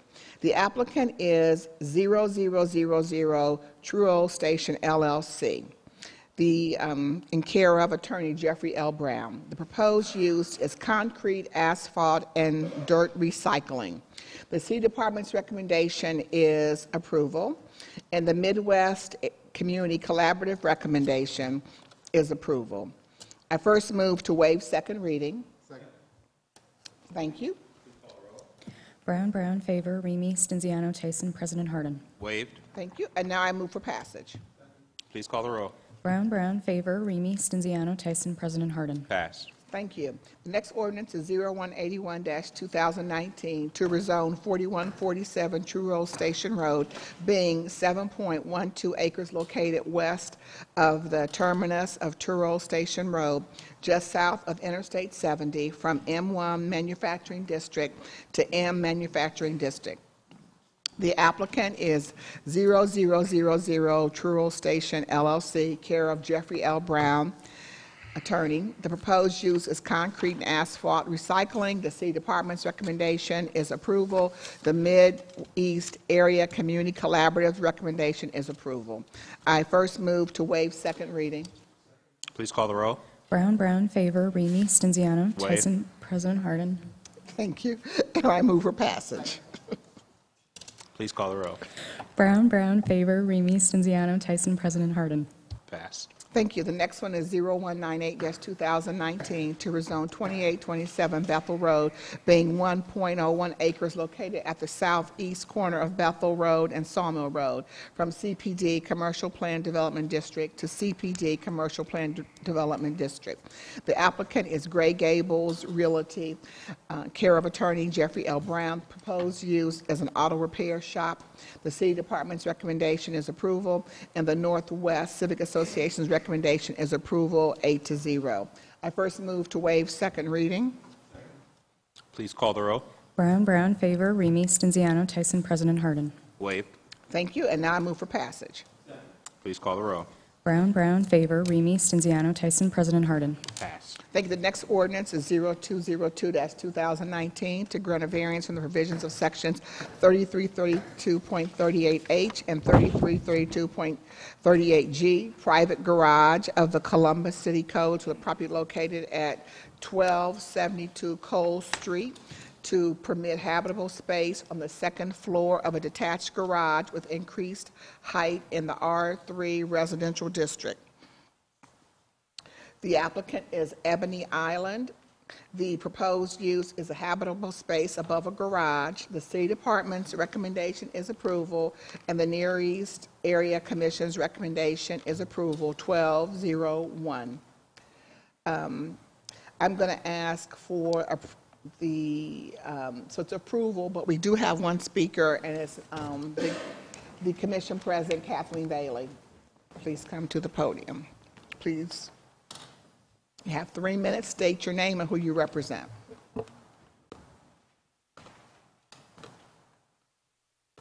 Good evening. Kathleen Bailey, Chair, Near East Area Commission. I live at 489 Linwood for the last 30 years in the south of Maine. I'm just here really tonight for insurance. I have been blindsided before, and I know we had a pretty good response to this project, but I wanted to make sure nothing went wrong. So that's the only reason I'm here. I'm now here, nothing's going wrong, so thank you very much.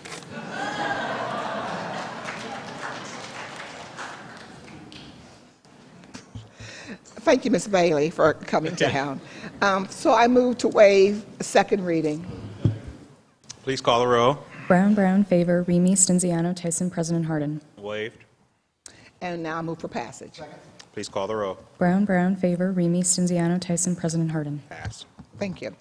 The next ordinance is 0203-2019 to grant a variance from the provisions of sections 3332.38H, private garage, 3312.13, driveway, 3312.25, maneuvering, and 3332.38G, private garage of the Columbus City Codes, for the property located at 113, Thurman Avenue, to permit habitable space on the second floor of a detached garage with reduced development standards in the R2F residential district.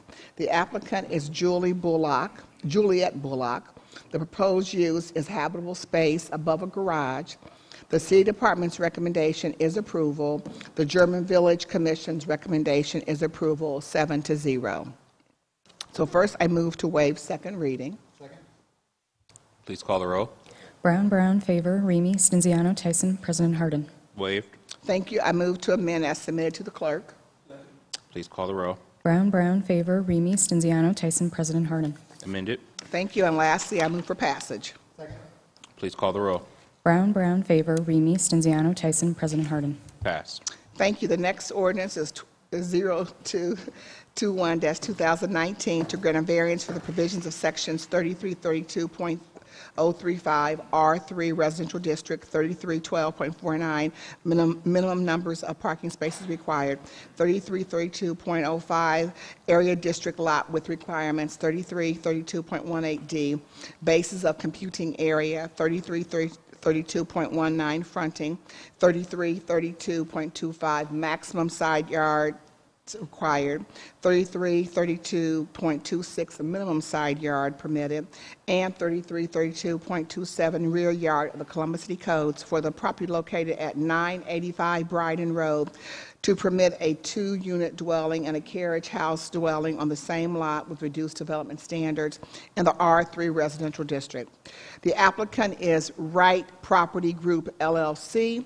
The proposed use is a 2-unit dwelling and a carriage house. The City Department's recommendation is approval, and the Near East Area Commission's recommendation is approval, 14-0. We do have one speaker on this. President of the Area Commission, Ms. Kathleen Bailey. Please come to the podium. She is saying she is for this. Yes, I'll be very briefly before you. I just wanted to speak on behalf of this project. As you know, it has overwhelming support. But one of the things I wanted to bring up was I went to the part of the conference that the mayor had last year. I think it was urban land development, and I remember going to when they did the final review of the conference, and they were talking about the new term is called densification. That is now a new word, and it's talking about the need to increase density in the inner city, for one thing, to help promote commercial development. And one of the things that they came up with, the recommendation to achieve densification, was the use of carriage houses as residents. So I just want to thank this developer, obviously was listening. And the reason I'm bringing it up, because we still have some old timers in the neighborhood that they're worried about density and they don't want people living in carriage houses. So I just want to let you know, for the 21st century, that's no longer true. So I just want to thank you very much, and I thank the developer for coming up with a very beautiful project. But again, carriage houses are on the way up. Thank you. Thank you, Ms. Bailey, for coming down and sharing your thoughts with our council this evening. And so with that, I would move to amend to emergency. Please call the roll. Brown, favor. Remy, Stenziano, Tyson, President Harden. Amended. Thank you, and now I move for passage. Please call the roll. Brown, favor. Remy, Stenziano, Tyson, President Harden. Passed. Thank you. The next ordinance is 3301-2018 to grant a variance from the provisions of sections 3332.039 R4 Residential District, 3312.49 minimum numbers of parking spaces required, 3312.21 A3, B3, and B2, landscaping and screening, and 3332.21 D2, building lines of the Columbus City Code to a property located at 2959 Cleveland Avenue to permit a 45-unit apartment building with reduced development standards in the R4 residential district. The applicant, is Homeport, care of Dave Perry. The proposed use is an apartment building. The City Department's recommendation is approval. The North Linden Area Commission's recommendation is disapproval. I'll first ask for a staff presentation. Good evening, council members. The site is zoned in the R4 residential district and is comprised of undeveloped parcels and several vacant residential buildings. The requested council variance will permit the development of a 45-unit apartment building. A variance is necessary because the R4 residential district allows a maximum of 4 units in one building. In addition to the use variance, requested variances include modified parking lot landscaping and reductions to required setbacks and parking. The site is within the boundaries of the North Linden Neighborhood Plan Amendment, which recommends neighborhood mixed use at this location. The request is consistent with the existing development pattern in this neighborhood and is compatible with the plan guidelines. It should be noted that the zoning staff does not support the proposal as a council variance application. Staff believes that multi-unit residential development of this density should be rezoned to an appropriate apartment residential zoning district and afforded the full review process applicable to rezoning applications, including a public hearing and review by the Development Commission. For that reason, this ordinance is conditioned on a follow-up rezoning to an appropriate zoning designation within 1 year of its effective date. But city departments do recommend approval.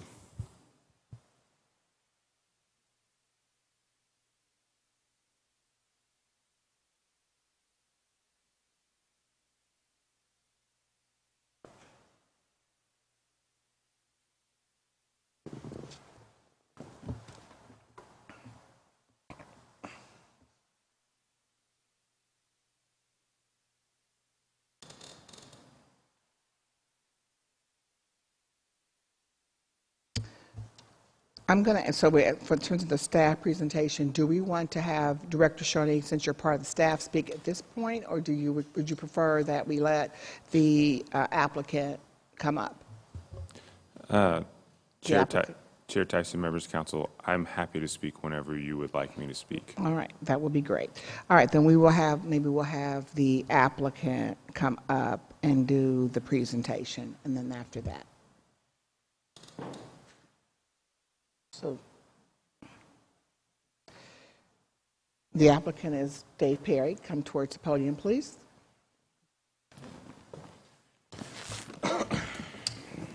State your name and who you represent. Good evening, President Harden, Zoning Chair Tyson, and all members of council. My name is Dave Perry. I'm a zoning consultant on this application to Homeport. Homeport, you all know Homeport, and Homeport has done great things in this city. This is another fine affordable housing project. I'm going to, with your permission, Councilmember Tyson, I'm going to depart a little bit and just let council know that Leah Evans, project manager and VP of real estate development for Homeport, is here, and other members of Homeport.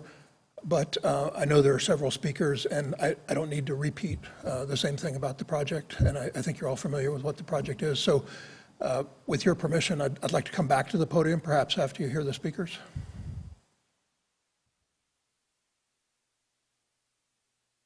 Normally, I mean, I think you do know. Do you want me to go ahead with it? I think we do know the project, but I would first just suggest that you make the presentation, or whether Leah make the presentation, but you have to make a presentation in front of us, and then you can come back and answer any questions.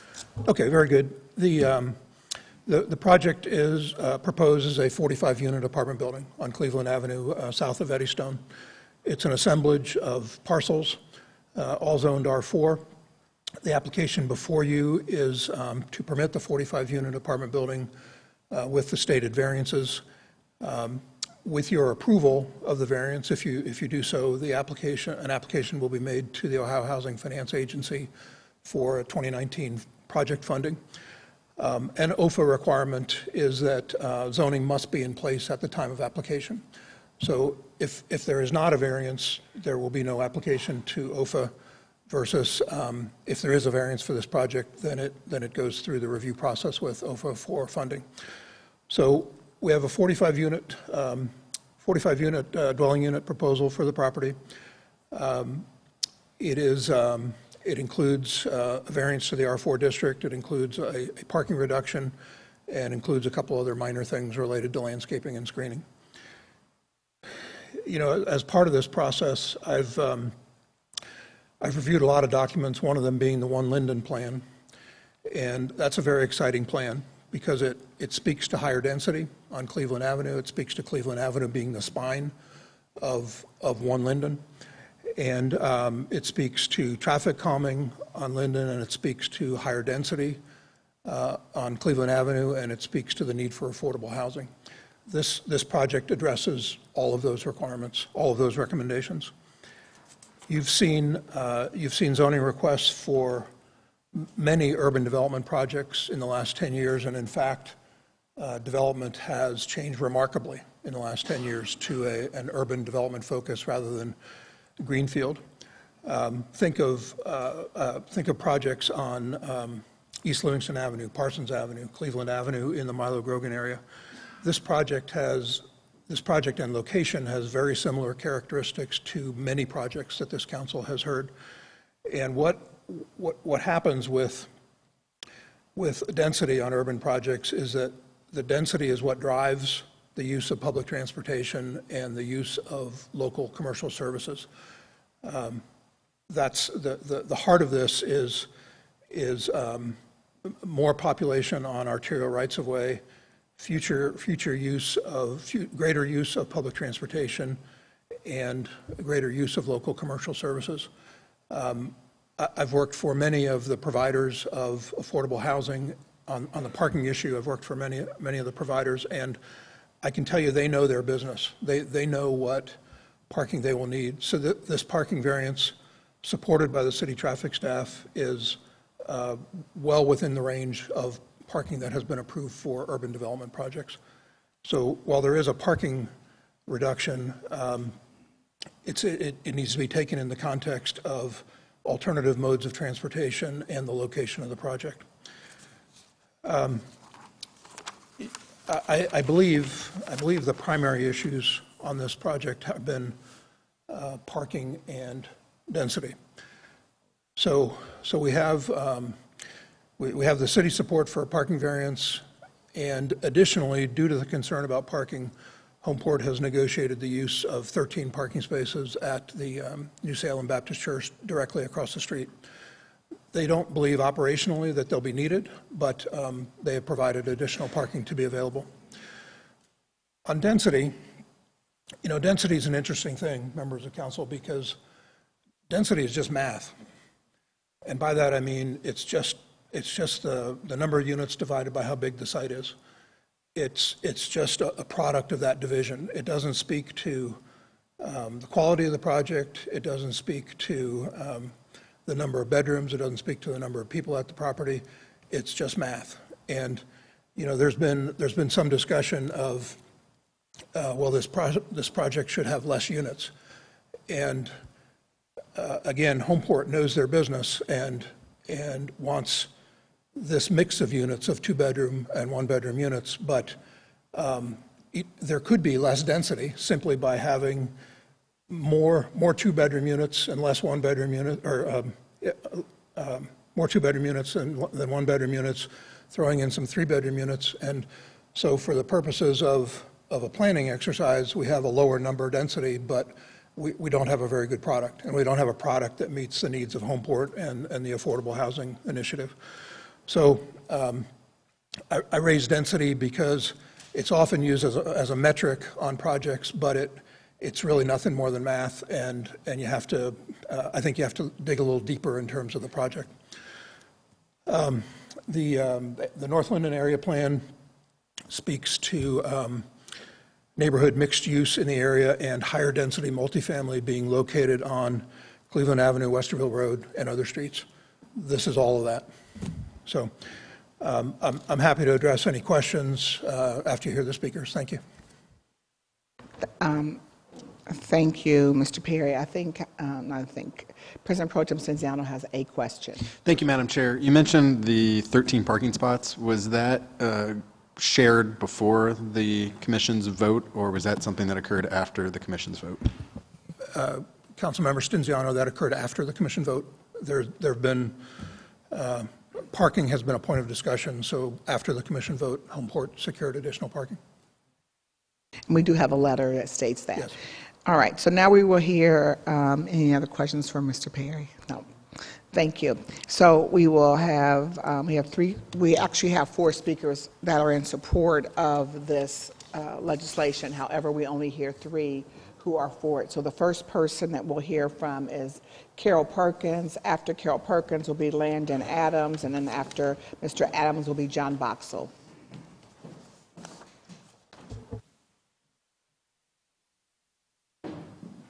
I'll just say the 4th one was Mr. Nathaniel Wilkins, but we only hear 3. Thank you. Ms. Perkins, the floor is yours. State your name, who you represent. My name is Carol Perkins. I live at 1580 Melrose Avenue, and I am a North Linden resident. To City Council President Hardin, President Pro Tem Stenziano, and City Council members, good evening. In the past, I've had the opportunity to speak to you about education, but this evening, I'm here to talk about support for the Homeport variance application. I am a member of New Salem Baptist Missionary Church. I serve as vice chair of the church's Community of Caring Development Foundation, but I am also a North Linden resident. My husband and I have lived in North Linden for over 30 years. This has always been a community of caring. It was a great place for us to raise our 2 children. I consider it a blessing to be able to live and worship in the area that I live, and we've never considered living anywhere else. We've seen our community at its best, but improvements, especially in housing, are needed through these revitalization initiatives. We've heard and seen about the mayor and the city leadership's vision of enhancements to the Cleveland Avenue via the One Linden Plan. This project will enable that vision to be realized. Approval of the variances presented to you this evening will help begin the process of hitting the reset button for my community as it pertains to the creation and the development of new affordable housing in this area. I will close with this story. Yesterday, I was catching up on my newspaper reading, and I came across an article in the New York Times. And the article was entitled, 52 Places You Should Go to in 2019. As I perused this article, I noticed that these weren't local places, but places listed from all over the world. Columbus, Ohio was on that list.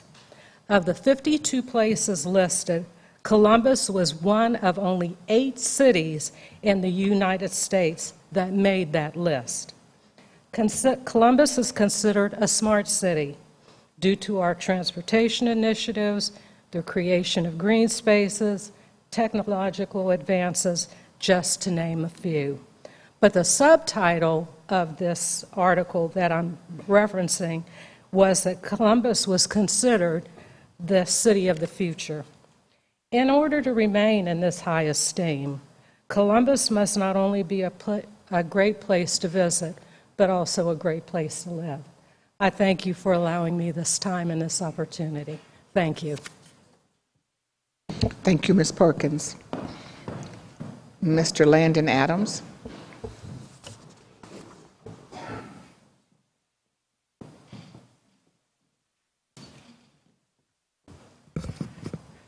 Chair Tyson, the President, council members, newest member, Councilwoman Favor. It's good to see your name and face in the council. Congratulations. Again, my name is Landon Adams. I'm here as I do in my house with my wife, speaking for myself. My grandfather was the first one in our family to live in Linden, having relocated from Griffin, Georgia in the Great Migration. My father purchased a home and then rebuilt that home after a house fire when I was in high school. And when he died in 2008, I decided it was time to come home and to spend my life and work and mission here in my hometown. And now my wife and I raise a 4th generation of Linden residents. I have been privileged to sit on the One Linden Advisory Plan Committee. In this last summer, also had the opportunity to work on the Linden Farmers Market. I have seen in my time and my work as a resident, as one who worships, who works, who plays, who eats, and lives in Linden, that we are on the edge of good work that we have talked about for a long time. I support this variance as a way for us to continue advancing the work and the project, to consider how we can bring more development and greater growth to Linden. We know development begets development. We like to think our work on the Linden Farmers Market is a part of that growth. We were able to create a place for new life and new community to exist. And we think this new opportunity for new housing, for local residents, for existing residents, and even new residents to come into the community is one that we should continue to explore. One of the things that we talked about at the One Linden Plan was worrying about gentrification. And we know that one of the ways that happens is when you have a plan like this and local people don't take ownership of it, and people from the outside swoop in and take advantage of opportunities that we have kind of laid the foundation for. So I'm excited about what this looks like of people in Columbus, companies and partners who are in Columbus, taking ownership of the plan and success forward. Thank you. Thank you, Mr. Adams. Any questions for him? Seeing none, Mr. Boxell.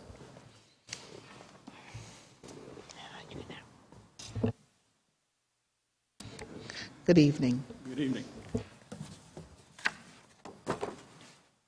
My name is John Boxell, and I serve as the Chief Operating Officer for New Salem Baptist Church, located at 2956 Cleveland Avenue.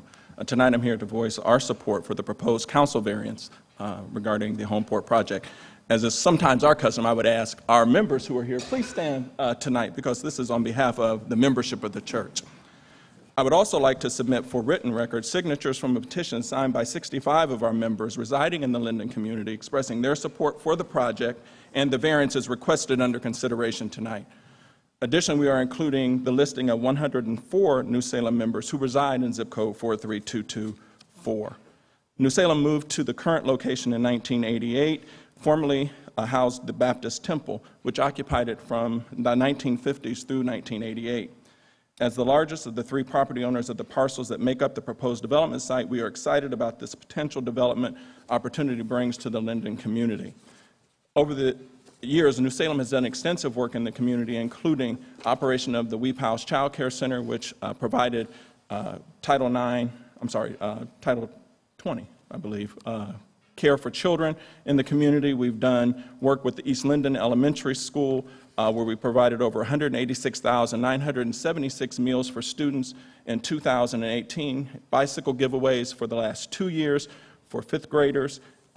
We've also been doing and dealing with food insecurity in the area, including 117,606 meals through our food pantry, 150 to 200 free meals each week through our community dinner. In addition, we have also provided a number of outreaches in our community, including over the years more than $40,000 in grants to 17 local nonprofits through the Nehemiah Community Building Grants Program. And of course, Councilmember Tyson remembers the work that we did with the farmers market that Landon spoke to earlier. One of the things that I wanted to do was to talk about the other impacts that we've had related to crime in our community, specifically looking at the anti-human trafficking initiative that our own First Lady, Brenda Troy, has been working with. In addition to tonight, we have a legal clinic going on at the church during the time. Our members are passionate about being fully engaged in a community that we call home. We are a people who live, work, and worship in the Linden and consider the project to align with the One Linden plan and the work done by the City of Columbus over the years. Several years ago, at the request of our pastor, the church made a concerted effort to make sure we engaged the members of our community so that the church wasn't just in the community, but was a part of the community. At the time, the church had very few walk-up members, those who we defined as being living in the Linden area. Over the years, we have a number of members who are now living in 43224, 43211, 43219, and 43202. We believe that it is imperative to create opportunities to promote Linden as a place where people want to live, and one of the ways to do that is to build new housing options that would attract a broad range of potential residents. Thank you for your time and consideration. We look forward to working with Homeport and other neighbors to promote Linden as a place where families can live and thrive. Thank you very much. Thank you, Mr. Boxell. Mr. Boxell, President Pro Tem Stenziano has either a question or a statement. A quick question. Thank you, Madam Chair. Was New Salem support shared with the Area Commission before their vote? Yes. Thank you. There aren't any speaker slips for against this project. I know that we have representatives from the Area Commission that are here. President John Latham is in council chambers, and some other a couple other commissioners are in the room. And Mr. Latham said he did not need to speak tonight, but because I asked him, because normally the Area Commission can't speak, he said he did not need to speak this evening.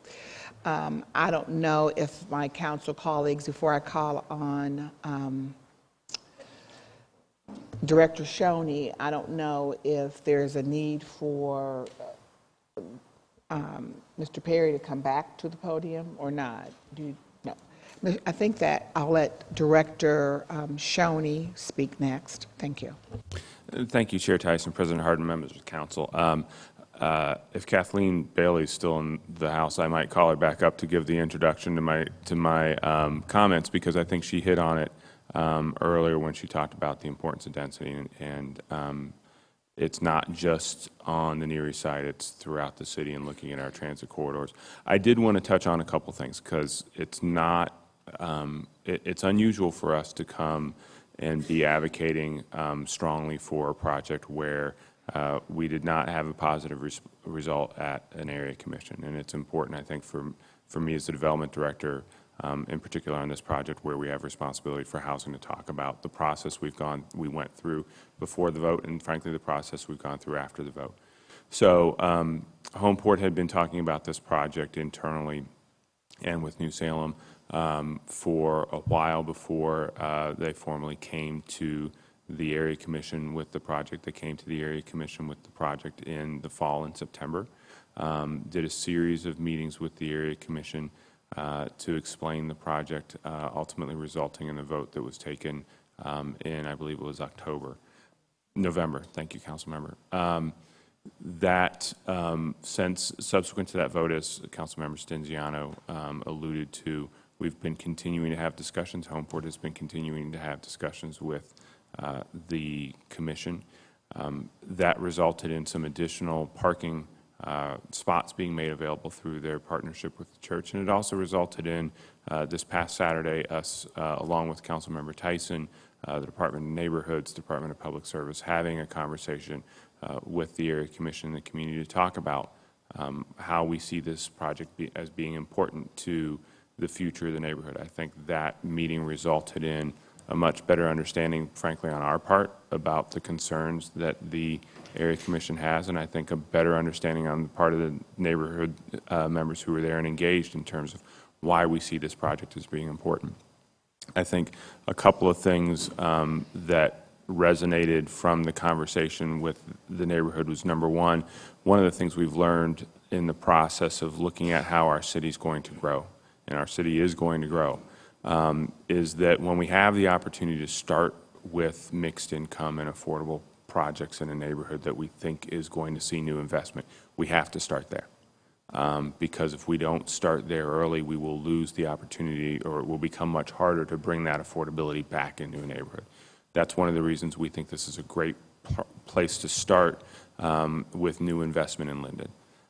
It's starting with a great partner in Homeport, a partner that has shown the ability to work with neighborhoods. The closest and most pertinent example is, I think, the work they're doing in Milo Grogan. If you talk to members of the Milo Grogan Area Commission, you'll find they've had great experience with Homeport. Also, it's a very important project in terms of setting the tone for the redevelopment of Cleveland Avenue. We have to have more people living along Cleveland Avenue in high-quality, relatively speaking, dense developments. This is a 3-story development along a commercial corridor. This is, I think, consistent with the kinds of development we'll be seeing around the city on these kinds of corridors. So my hope is that this is not the last time we'll be bringing a project like this to you, and hopefully we'll have done a better job of bringing this to the community and bringing the explanations that we've had over the last couple of months since the commission vote, so that we're not in a similar situation with having a mismatch between the commission's vote and our recommendation. Thank you, Director Shoney, and I want to first of all thank the Area Commission. And on Saturday we had a meeting, as Director Shoney just alluded to, and the meeting was well attended by the commissioners as well as community members. And one of the first, after the presentations with Director Carla Williams Scott presented, Director Shoney, Nick Bankston, there was representatives from public service were there. But once all the presentations were made, the very first question was asked, generally when the Area Commission votes no on, or yes, either way, but votes no on a zoning issue, a variance or zoning, that we as a council would vote that same way. And probably about 94% of the time, that does happen. But there are also, as I explained, there are also exceptions that there are times where the staff votes in disapproval and we still vote yes. And because we believe that we want to see that development in the community. And so in this situation, it was very important for a number of us to listen to what the North Linden Area Commission was saying to us on Saturday. And I think from that conversation, as Director Shoney just stated, that we have to have better communicate more. Even though we think that we're doing a good job, we realized there had to be more, and it was a great meeting. After that meeting, I will tell you that a number of people came up to me and said thank you, and they were in support of this. Of course, you can't go back and change the vote, but it was a very different meeting. And so we understand, as Director Schoen just stated, the importance of change in our communities, the number of people that are going to be living in our communities. We want to make sure we have workforce housing. People who go to work every single day need to be able to have wonderful places to live, and we can only do that when you have public-private partnerships. That's how that works. And so for me, with all due respect to our North Linden Area Commission, and I'm so glad they're in council chambers tonight. And it does say something that they didn't come up and speak and disapprove to continue to say we don't approve of this. That really does speak volumes. And I appreciate their willingness to listen and to be able to communicate with us in this. So I've had a chance to talk to all of my colleagues after the meeting on Saturday. And as a zoning chair, I would be voting to recommend that we move this project forward this is so important for our community. Just like we had to, and I said this, for those of you who have born and raised in Columbus, think about City Center Mall. And I can go back before City Center Mall when it was Lazarus and the Union. So, but again, when it was City Center Mall, and then because of various reasons that mall was closed, it was just an albatross downtown. And nobody knew what to do with that building. But the plan was to tear that building down, make a park, and we said we'd also build development around it. And now I don't think anyone would say that that was the wrong decision, because now we have the park and we have apartments and condos here. If you look at what's going on the Near East Side, look at all the changes that are happening there. Look at Oak Street when you had, so there's just change is coming, and it's so important. And when we hear neighborhoods tell us, well, we want the same neighborhood as another neighborhood, this is how you do it. This is what we do. Think about the Short North, what that was in the past. Look at it today. So it's changed, and it's a great partner, and so I am in support of the legislation. And I don't know if my colleagues want to, Councilmember Mitchell Brown has some comments. Well, I think it's important to acknowledge your leadership here, Priscilla Tyson. This issue could have been brought up a lot sooner, and who knew what the vote would have been at that particular time. But your diligence, your engagement, this past weekend, you and Shoney being there to listen and to hear Director Shoney say, hey, we got to do a better job the way in which we communicate when we have issues like this. So I want to make sure that everyone appreciates the fact that you were the real catalyst in making this all happen and making sure that there was time to spend so that everybody can understand exactly what this project was and whether or not it should or should not go forward. So from me personally, thank you. I would recommend Director Keller Williams Scott was there and her team, so she was there too. So again, I thank you for that. And Council President Harden. Thank you, Chair Tyson. I also want to echo Councilmember Brown's appreciation for your leadership on this ordinance and the work and the advocacy that went in to this and the work that was done over this past weekend even. I think that brought some real clarity there. Just a quick question for Director. A vote yes for this as we move forward would, what's the likelihood that we will then receive the overtax credit? Ooh, thank you, Council President Harden, for the question. Thank you. It's switching gears real quick. It's hard to predict, honestly. It's something we're going to continue to push for. These are competitive tax credits. There's no guarantee we're going to get the project. However, I can guarantee you without this vote, we won't get the project. Right. So we're going to continue pushing. It's going to be something. Do we still rank projects? No, we don't. We've gone to a different system now that be happy to brief you on in another.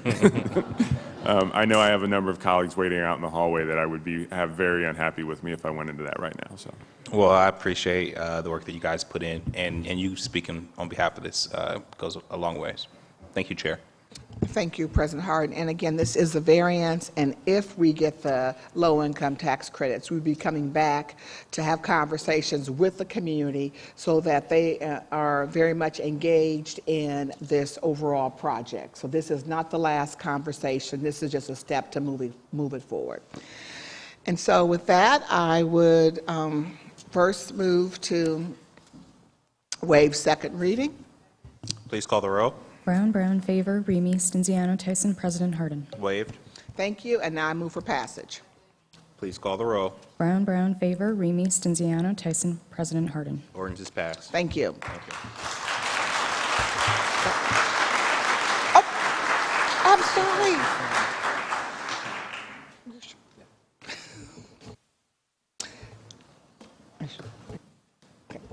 All right, so the next ordinance, 0041-2019, to rezone 5850 Sunbury Road, being 6.3 acres, located on the east side of Sunbury Road, 1,000 feet south of State Route 161, from R Rural District to LARLD, Limited Apartment Residential District. The attorney is Jill Tangman, and I'm going to move to take this from the table. Brown, Brown, favor, Remy, Stenziano, Tyson, President Harden. Move from table. And thank you. I would move the table until February the 11th of 2019. Please call the row. Brown, Brown, favor, Remy, Stenziano, Tyson, President Harden.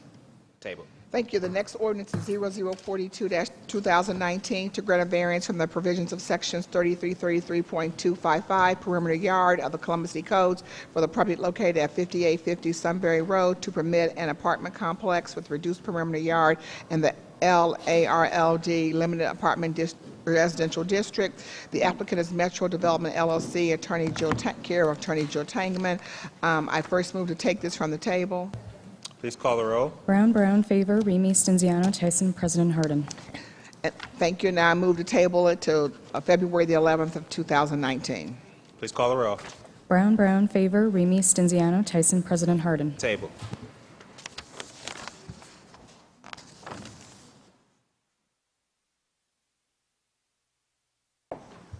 Is that all that we have in? That's all I have in zoning this evening. Thank you. Thank you, Chair. Can I get a motion to adjourn meeting number 4 of the Zoning Committee? Please call the row. Brown, Brown, favor, Remy, Stenziano, Tyson, President Harden. Meeting adjourned. We will commence special meeting number 3 momentarily. I'm ready. Got a pot. Thank you. We have reconvened meeting number 3. We are in the Finance Committee. Chairwoman, the floor is yours. Thank you so much, Council President. We were about to read the 5 resolutions establishing necessity of placing the city's voted bond package proposal on the ballot for the May 7th election. I'm going to read and move for passage. The final one does have a speaker, so if Ms. Bobby Garber would like to make her way up at a leisurely pace while I read these. Resolution 0015X-2019 to declare the necessity of bond issue and to submit the question of such issue to the electors in the amount of $205 million for health, safety, and infrastructure. I move for adoption. Second. I first request to waive second reading. Please call the row. Brown, Brown, favor, Remy, Stenziano, Tyson, President Harden. Waived. And now I move for adoption. Second. Please call the row. Brown, Brown, favor, Remy, Stenziano, Tyson, President Harden. Passed. Resolution 0016X-2019 to declare the necessity of bond issue and to submit the question of such issue to the electors in the amount of $100 million for recreation and parks. I first request to waive second reading. Please call the row. Brown, Brown, favor, Remy, Stenziano, Tyson, President Harden. Waived. I move for passage. Second. Please call the row. Brown, Brown, favor, Remy, Stenziano, Tyson, President Harden. Passed. Resolution 0017X-2019 to declare the necessity of bond issue and to submit the question of such issue to the electors in the amount of $425 million for public service. I request to waive second reading. Second. Please call the row. Brown, Brown, favor, Remy, Stenziano, Tyson, President Harden. Waived. I move for adoption. Please call the row. Brown, Brown, favor, Remy, Stenziano, Tyson, President Harden. Adopted. Resolution 0018X-2019 to declare the necessity of bond issue and to submit the question of such issue to the electors in the amount of $250 million for water, power, sanitary sewers, and storm sewers. I request to waive second reading. Second. Please call the row. Brown, favor. Remy, Stenziano, Tyson, President Harden. Waive. I move for adoption. Please call the row. Brown, favor. Remy, Stenziano, Tyson, President Harden. Adopted. Resolution 0019X-2019 to declare the necessity of bond issue and to submit the question of such issue to the electors in the amount of $50 million for neighborhood development. Ms. Bobby Garber is here to speak in favor of the resolution. You may come to the podium. Please identify who you're here with, if anyone, and you have 3 minutes. I'm Bobby Garber. I'm Executive Director of the Affordable Housing Alliance of Central Ohio. Chair Brown, President Harden, members of council, and welcome new council member and chair of the Housing Committee, Councilwoman Favors.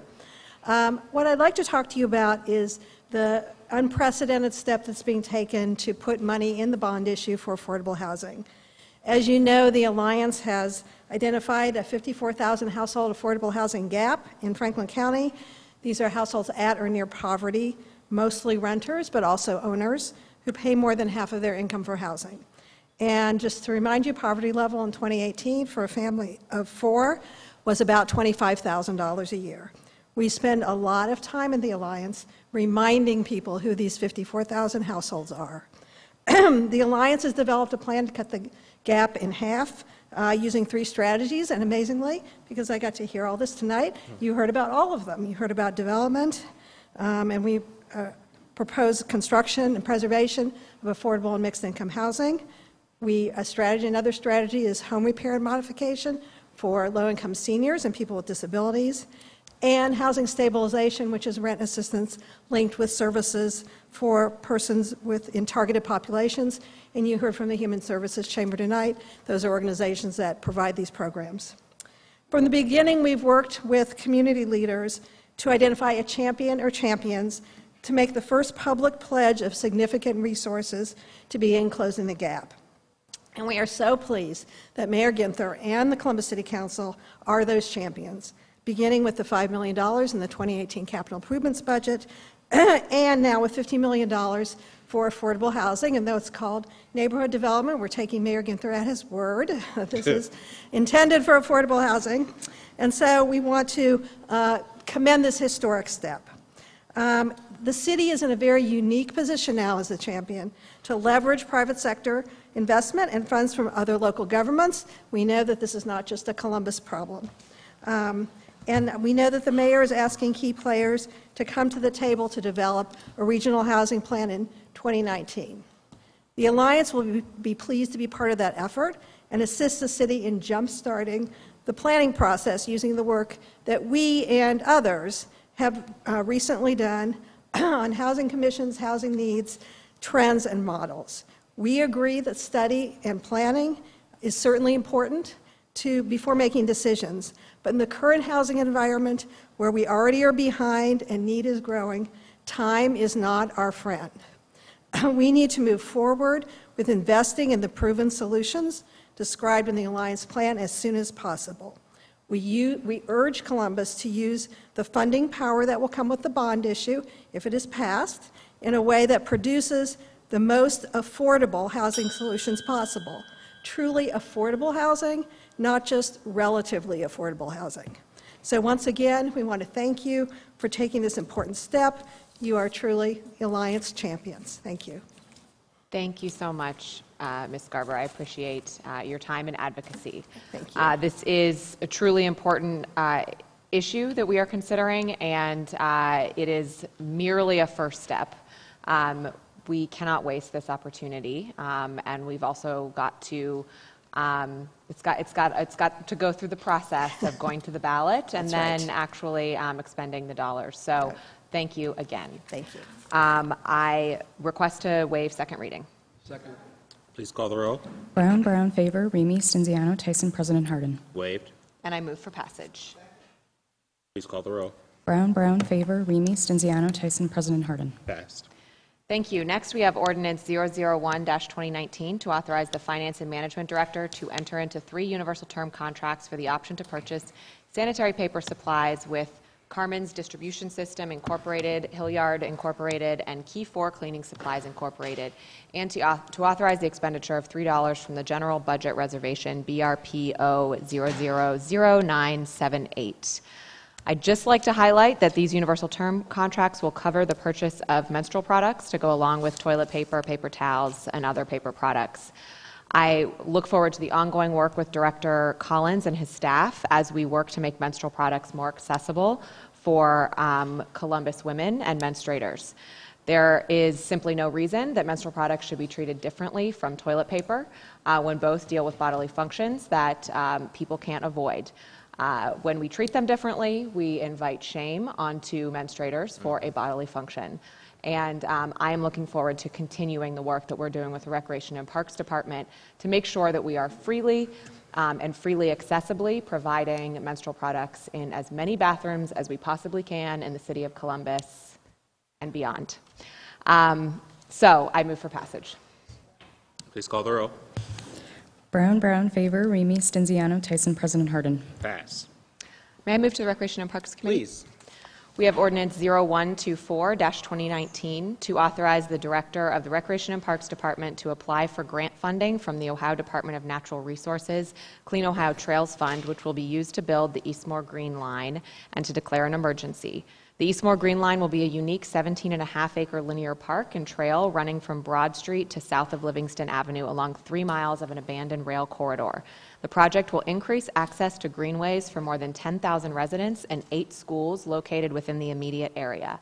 ODNR administers statewide grant funding for the construction of trails, and this is required for the grant submission to the state. If awarded funding, a separate piece of legislation will be submitted at a later date to enter into the agreement and allocate the local funds.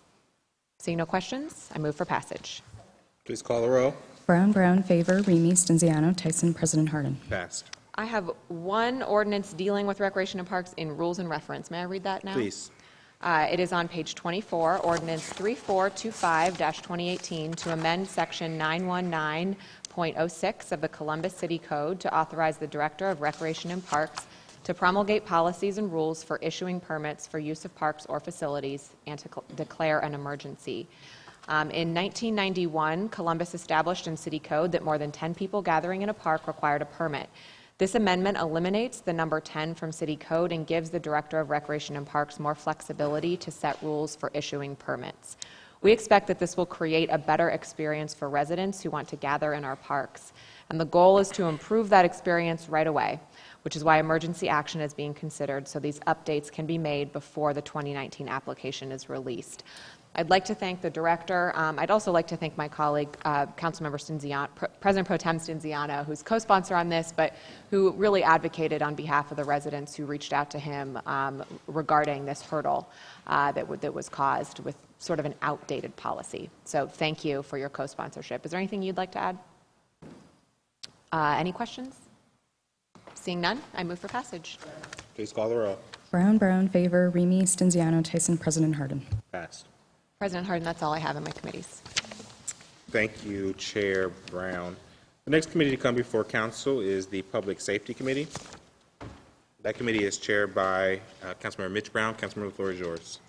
Thank you, President Harden. Tonight I have Ordinance 0210-2019 to authorize an appropriation of $1,142,881.16 from the unappropriated balance of the Law Enforcement Contraband Seizure Fund to the Division of Police to fund travel and training needs, software maintenance, computer services, refund monies for court-ordered claims against the Division of Police, and other police supplies and services needed, and to declare an emergency. If there are no comments, I move for passage. Please call the roll. Brown, Brown, favor, Remy, Stenziano, Tyson, President Harden. Passed. Also, we have Ordinance 0239-2019 to accept the proposed collective bargaining agreement in its entirety between the City of Columbus and the Fraternal Order of Police, Capital City Lodge Number 9, dated December 9th, 2017 through December 8th, 2020. to provide for wages, hours, and other terms and conditions of employment for employees in the bargaining units as provided in the attached hereto, and to declare an emergency. The City of Columbus and the Fraternal Order of Police Lodge Number 9 began negotiating this contract in September 2017. The city was represented by our Human Resources Department, Finance Department, and Department of Public Safety leadership. The bargaining teams met on 22 occasions in an effort to negotiate a success or collective bargaining agreement. However, in April 2018, the parties reached a point of impasse. At that time, a fact finder was assigned to the dispute by Ohio State Emergency Relations Board. From August to October 2018, the parties presented witnesses and exhibits in support of their respective positions. On November 27, 2018, the fact finder issued his report and recommendations. Neither party rejected the fact finder's report or recommendations. Therefore, the award has been deemed accepted. I would like to take this opportunity to thank Director Brandon and the city's bargaining team for their diligence and hard work in negotiating this contract, and also like to thank Attorney Ron Linville. If there are no further questions, I move for passage. Please call the roll. Brown, Brown, favor, Remy, Stenziano, Tyson, President Harden. Passed. That's all we have in public safety, sir. Thank you, Chair. Next committee coming before council is the Public Service and Transportation Committee. That committee is chaired by Councilman Remy. Councilman, the floor is yours. Thank you very much, Council President Harden. Tonight I have an ordinance number 0045-2019 to authorize the Chief Innovation Officer to execute a first modified not-for-profit service contract with the Columbus Partnership relative to the implementation of the Smart Columbus Electrification Plan, to authorize the expenditure of $1,365,000 from the Smart City Private Grant Fund, and to declare an emergency. If there are no questions or comments from my colleagues, I move for passage. Please call the roll. Brown, Brown, favor, Remy, Stenziano, Tyson, President Harden. Passed. Next, I have ordinance number 0050-2019 to amend the 2018 capital improvement budget, to authorize a transfer of funds within the Streets and Highways Bond Fund, to authorize the Director of Public Service to enter into contract with Strasser Paving Company in connection with ADA ramp project, citywide curb ramps 2018 project, to authorize the expenditure of up to $500,000 from the Streets and Highways Bond Fund for the ADA ramps project, citywide curb ramps 2018 project, and to declare an emergency. This ordinance authorizes the Director of Public Service to enter into contract with Strasser Paving for the ADA ramp project, citywide curb ramps 2018 project, and to provide payment for construction administration, and inspection services. This contract includes building ADA curb ramps at various locations in Columbus based on the 311 service request ramp priority list. If there are no questions or comments from my colleagues, I move for passage. Please call the roll. Brown, Brown, favor, Remy, Stenziano, Tyson, President Harden. Passed. Next, I have ordinance number 0071-2019 to amend the 2018 capital improvements budget to appropriate funds within the Polaris TIF Fund, the Polaris Interchange Fund, the Federal Transportation Grants Fund, and the Transportation Grants Fund to transfer cash and appropriation between the Polaris TIF Fund and the Polaris Interchange Fund, to authorize the Director of Public Service to enter into contract with Complete General Construction Company for the arterial street rehabilitation Polaris Parkway PID 95549 project, to authorize the expenditure of up to $12,767,366.81 from the Streets and Highways Bond Fund, the Polaris Interchange Fund, the Federal Transportation Grants Fund, and the Transportation Grants Fund for the arterial street rehabilitation Polaris Parkway PID 95549 project, and to declare an emergency. This project widens 0.57 miles of Polaris Parkway from Interstate 71 to Old Worthington Road to provide a third through lane in both directions, and performs a full depth replacement of 0.39 miles of Worthington Road, Orion Place, including the construction of a 2-lane roundabout at the intersection with Old Worthington Road. Other improvements include traffic signal replacement, sidewalk, shared use paths, a retaining wall, landscaping, and street lighting. If there are no questions or comments from my colleagues, I move for passage. Please call the roll. Brown, Brown, favor, Remy, Stenziano, Tyson, President Harden. Passed. Next, I have ordinance number 0141-2019 to authorize the Director of Public Service to prepare and submit Safe Routes to School and Highway Safety Improvement Program applications to the Ohio Department of Transportation, to accept and expend grant funds if awarded, to issue refunds if necessary after final accounting is performed, and to declare an emergency. The Ohio Department of Transportation annually accepts applications to fund projects using Safe Routes to Schools program funds. Safe Routes to Schools funds are available to communities as grants to be used to improve the ability of elementary and middle school students to walk and bicycles to school safely. The total funding available statewide is $4 million, and a community may be awarded up to $400,000 for an infrastructure project. The Department of Public Service is preparing a Safe Routes to School application with a current focus on constructing 3 new sidewalks: Ann Street from Stewart Avenue to Whittier Street, Ann Street from Phoebus Avenue to Midoff Street, and 17th Street from Markison Avenue to Phoebus Avenue. This project would be in the Columbus South Side area. This project has already received design funding from City Council as part of the Public Services Operation Safe Walks. This project would benefit students walking to schools in the area, including Lincoln Park Elementary School. The Columbus City Schools district-wide travel plan identified the Ann Street and 17th Street corridors as priority corridors for Lincoln Park Elementary School. Walking is a significant mode at Lincoln Park Elementary, with 40% of students walking to school. If there are no questions or comments from my colleagues, I move for passage. Please call the roll. Brown, favor. Remy, Stenziano, Tyson, President Harden. Passed. Thank you very much. The next ordinance we have in public service this evening is 0189-2019. To amend the 2018 capital improvement budget to authorize the Director of Public Service to enter into contract with Danbert, Inc. for the Miscellaneous Economic Development Creative Campus Phase 2 project, to authorize the expenditure of up to $5,651,931.11 from the Streets and Highways Bond Fund and up to $55,874.17 from the Water General Obligation Bond Fund, and to declare an emergency. This ordinance authorizes the Director of Public Service to enter into contract with Danbert, Inc. for the Miscellaneous Economic Development Creative Campus Phase 2 project and to provide payment for construction, construction administration, and inspection services. This project consists of improvements of Cleveland Avenue, including roadway reconstruction with lane reconfiguration with curb adjustments, addition of curb extensions defining on-street permeable paver parking areas, wider sidewalks, new street trees and tree lawns, new street lighting, new mast arm traffic signals, relocation of all overhead utilities to underground systems, new stormwater facilities, and traffic control changes. The Spring Street and Washington Avenue intersection improvements will include widening and installing new mast arm traffic signals. If there are no questions or comments from my colleagues, I move for passage. Please call the roll. Brown, favor. Remy, Stenziano, Tyson, President Harden. Pass. That's all I have this evening in Public Service and Transportation. With your permission, I'll move to administration. Please. Great. The next 8 pieces of legislation pertain to pieces of legislation that affect the benefit packages for our city employees. There are over 8,500 employees within the city of Columbus, and these will pertain to their 2019 benefits package. Our first ordinance in administration is 0013-2019 to make appropriations for the 12 months ending January 31st, 2020 for the funding of the city employee insurance programs and to declare an emergency. I do have one speaker against this, this ordinance. It is Jonathan Michael Cross.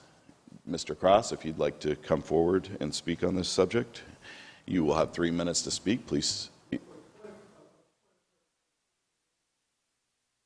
0013-2019. Administration? The benefits package?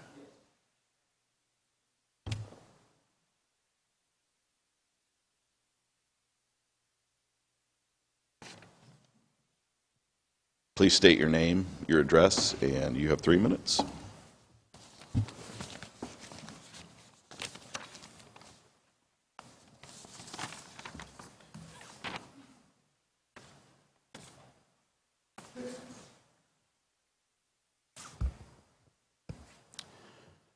Members of Council, President Harden, and distinguished guests, my name is Jonathan Michael Cross, and I am President and CEO of Manley & Bright Company, LLC. I reside at 1583 Cornet Drive, Columbus, Ohio, 43224. As a native of this city, former Columbus Metropolitan Housing Authority resident, Lyndon McKinley High School and Capital University alum, youth advocate, and social entrepreneur, I am keenly aware of the profound need to strike a rational balance between the often competing imperatives of meaningful public policy, effective human development, and sustainable economic growth. However, as a politically independent and spiritually liberated taxpaying citizen, the bulk of my work is bound up with the aspirations of other equally committed brothers and sisters from a wide variety of backgrounds and experiences insisting upon change. Change does not mean only Democrats or only Republicans running everything. It doesn't mean abusing the public coffers to reward wealthy campaign donors, nor does it imply cherry-picking grant opportunities on behalf of not-so-creative family members and friends while flouting federal civil rights law as it pertains to requirements dealing with the awarding of local municipal contracts. To the contrary, when it comes to improving outcomes, raising living standards, and rehabilitating a social contract presently in tatters, change has to do with a large-scale increase in both public education and civic engagement by people committed to reclaiming every single aspect of their democracy. This evening, we rise in conscientious objection to the highly problematic manner in which this council fills vacancies. We rise to call attention to the gross and preferential abuse of tax abatement and grant allocation processes in this city. We rise to express our outrage at local government's collusion with a very insidious gentrification scheme designed to systematically displace tens of thousands of predominantly African-American and working-class residents, despite all of the photo ops and the presentation by New Salem to the contrary. And we rise to pose the question of what actually constitutes a quote-unquote state of emergency, specifically in terms of how this council spends the people's money. Most importantly, we rise to remind members of council that whether as elected or selected public servants, your job is to create a level playing field for private sector businesses to thrive in a free market, not to misuse your positions in the public sector to essentially take the place of the private sector. Last November, we introduced plans with Ohio Secretary of State John Husted to initiate a formal legal process of annexing the greater South Linden area from the city of Columbus. That's why you guys want to do the One Linden plan now. We are embarking upon this course because of your unwillingness to listen, because of your insistence upon undermining our businesses, because of your desire to close our grocery stores and our schools, and because of your determination to utterly gentrify our neighborhoods. When young black males were being murdered and sent to prison wholesale from my neighborhood where I lived and went to school, I wasn't bussed in, I'm from the neighborhood. Nobody was talking anything about One Linden. However, now that rapacious developers and alienated trust fund babies are all clamoring for access to locally debased real estate in the inner city, you all expect us to trust you in having judgment that painful history and empirical experience would strenuously beg to contradict. Ladies and gentlemen, thank you for your valuable time and urgent attention in these very important regards, and thank you for the added few seconds at the end. I appreciate it. Thank you very much, Mr. Cross. We appreciate you coming down. Are there any questions or comments from my colleagues? Seeing none, I move for passage. Please call the row. Brown, favor. Remy, Stenziano, Tyson, President Harden. Passed. Next, I have ordinance number 0014-2019 to authorize the Human Resources Director to modify and extend the contract with United Healthcare Insurance Company and to provide all eligible employees medical insurance coverage from February 1st, 2019 through January 31st, 2020, to authorize the expenditure of $154,200,000 from the Employee Benefits Fund or so much thereof as may be necessary to pay the costs of said contract, to waive the competitive bidding requirements of the Columbus City Codes, and to declare an emergency. Director Brandon, could you speak to the reasons why we're waiving competitive bidding on this and the future pieces of legislation? This piece is for the United Healthcare. Yes, sir. Good evening, President Harden, Chairman Remy, and members of council. The legislation that's before you for United Healthcare is a contract modification to extend that contract for 1 year. The reason we requested this was because United Healthcare was very instrumental during the negotiation process of the 5 bargaining units and 1 ordinance that we worked on. And 2019 is the year that we are actually beginning to implement the changes for FOP and IAFF. And so during that process, we thought that it would make sense to administer this program with the organization that worked with us on the major plan designs that we made. We are right now putting an RFP out on the street because in 2020, this very service will go out to bid. But for 2019, we requested to extend it and modify the contract by 1 year so that we could have United Healthcare very much involved in the initial implementation of the changes that were negotiated. Thank you very much. I appreciate that. Are there any questions or comments from my colleagues? Seeing none, I move for passage. Second. Please call the row. Brown, favor. Remy Stenziano Tyson, President Harden. Passed. Next, I have ordinance number 0016, 2019, to authorize the Human Resources Director to modify and extend the contract with OptumRx to provide all eligible employees prescription drug insurance coverage from February 1st, 2019 through January 31st, 2020, to authorize the expenditure of $45,315,000 from the Employee Benefits Fund, or so much thereof as may be necessary to pay the costs of said contract, to waive the competitive bidding requirements of the Columbus City Codes, and to declare an emergency. If there are no questions or comments from my colleagues, I move for passage. Please call the row. Brown, favor. Remy Stenziano Tyson, President Harden. Passed. Next, I have ordinance 0017, 2019, to authorize the Human Resources Director to modify and extend the contract with Delta Dental Plan of Ohio, Inc., to provide all eligible employees dental insurance coverage from February 1st, 2019 through January 31st, 2020, to authorize the expenditure of $8,145,000 from the Employee Benefits Fund, or so much thereof as may be necessary to pay the costs of said contract, and to declare an emergency. If there are no questions or comments from my colleagues, I move for passage. Please call the row. Brown, favor. Remy Stenziano Tyson, President Harden. Passed.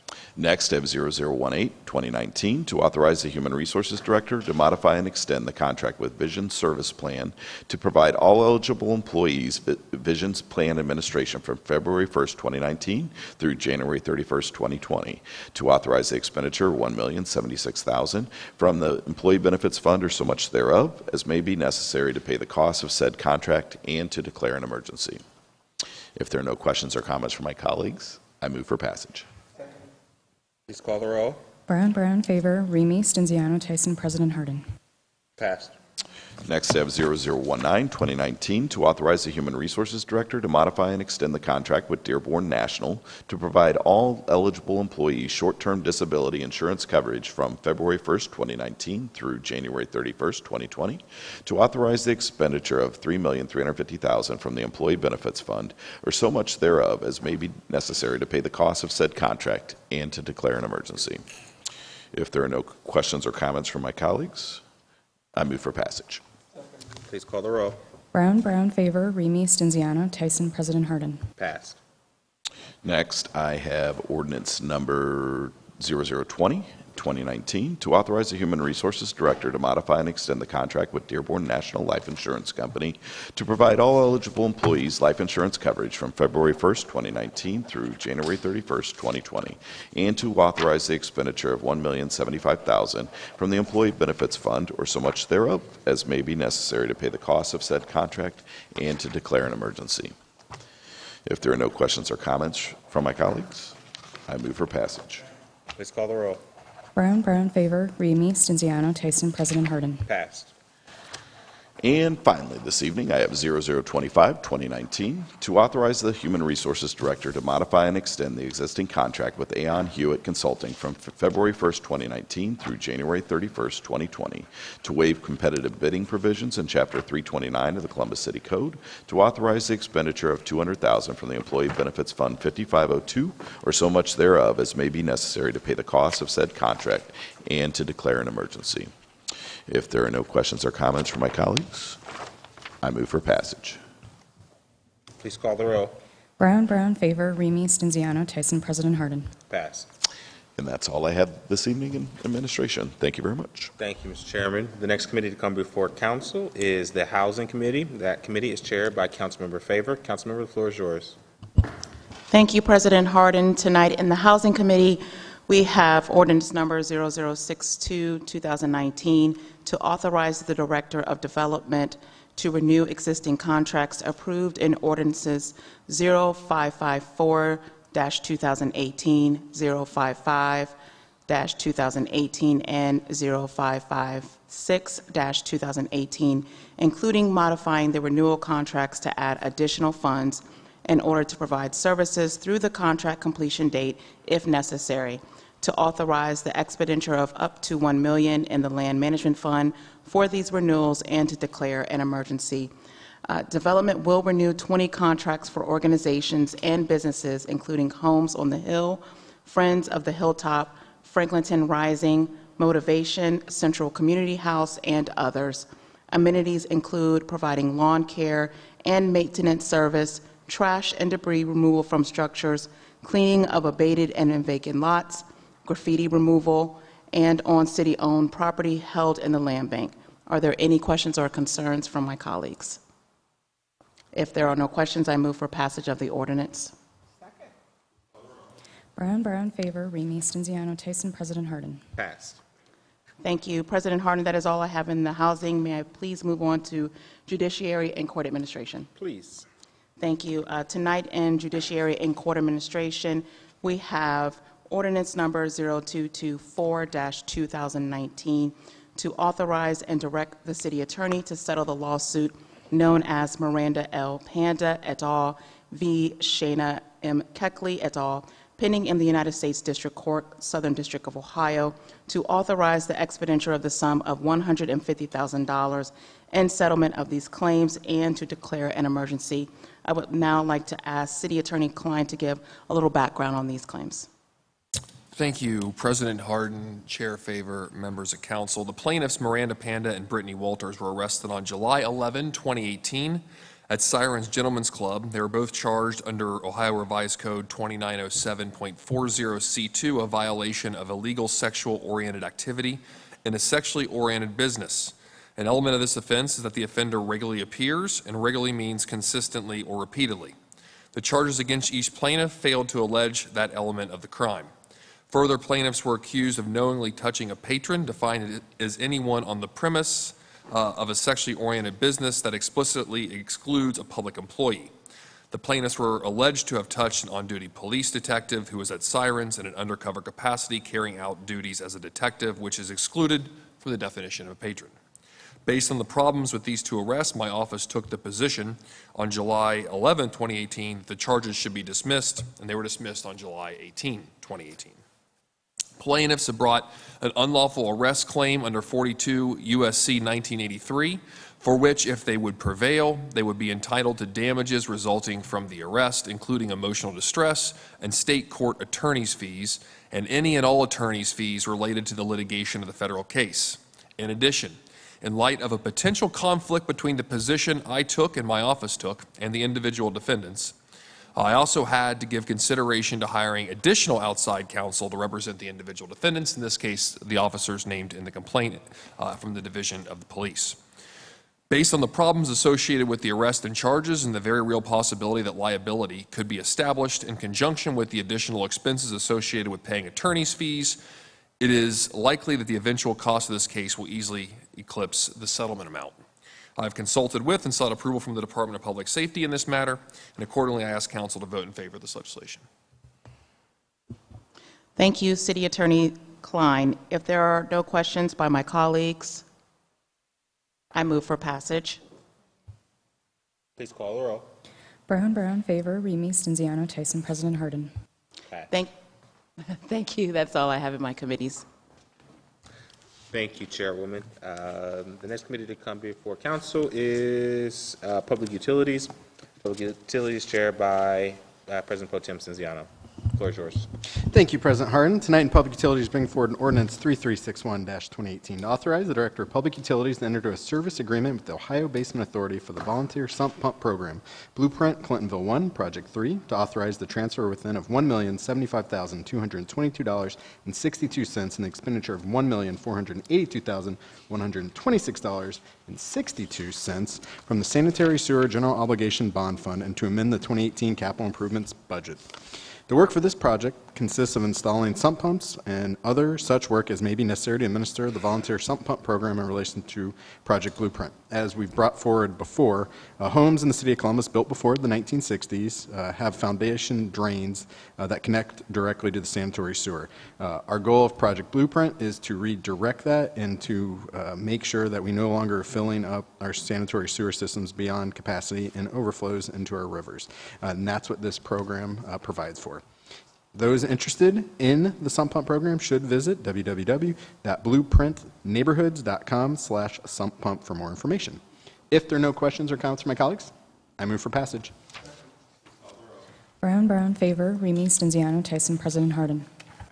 Next is Ordinance 3446-2018, to authorize the Director of Public Utilities to enter into a professional engineering service agreement with AECOM Technical Services for the inflow redirection Markinson project and the hydraulic modifications to CSO regulator Markinson project, to authorize the transfer within of $513,822.87 and a total expenditure of up to $2,351,141.87 from the Sanitary Sewer General Obligation Bond Fund and to amend the 2018 capital improvements budget. The scope of work for these projects is to design approximately 9,900 linear feet of new storm sewer for the purposes of redirecting public sources of storm water inflow and from approximately 154 acres. If there are no questions or comments from my colleagues, I move for passage. Brown, favor. Remy, Stenziano, Tyson, President Harden. Pass. Next, Ordinance 12-2019, to authorize the Director of Public Utilities to enter into a construction contract with the Ohio Basement Authority for the roof redirection Clintonville 1 Schreier Springs project and to expend up to $2,017,309.94 from the Sanitary Sewer General Obligation Bond Fund. The project is needed to mitigate water in basements and sanitary sewer overflows in the neighborhood. This particular portion of the project will consist of redirecting and replacing downspout drain tiles for up to 200 houses. If there are no questions or comments from my colleagues, I move for passage. Please call the row. Brown, favor. Remy, Stenziano, Tyson, President Harden. Pass. And the last ordinance is 118-2019, to authorize the Finance and Management Director to associate all general budget reservations resulting from this ordinance with the appropriate current and pending universal term contract purchase agreements for the purchase of water treatment chemicals for the Division of Water, to authorize expenditure of $14 million from the Water Operating Fund and declare an emergency. This ordinance will allow the Division of Water to continue to provide safe and reliable drinking water to the citizens of Columbus and our surrounding communities. If there are no questions or comments from my colleagues, I move for passage. Please call the row. Brown, favor. Remy, Stenziano, Tyson, President Harden. Pass. Thank you, President Harden. That's all we have in public utilities. Thank you, Chair.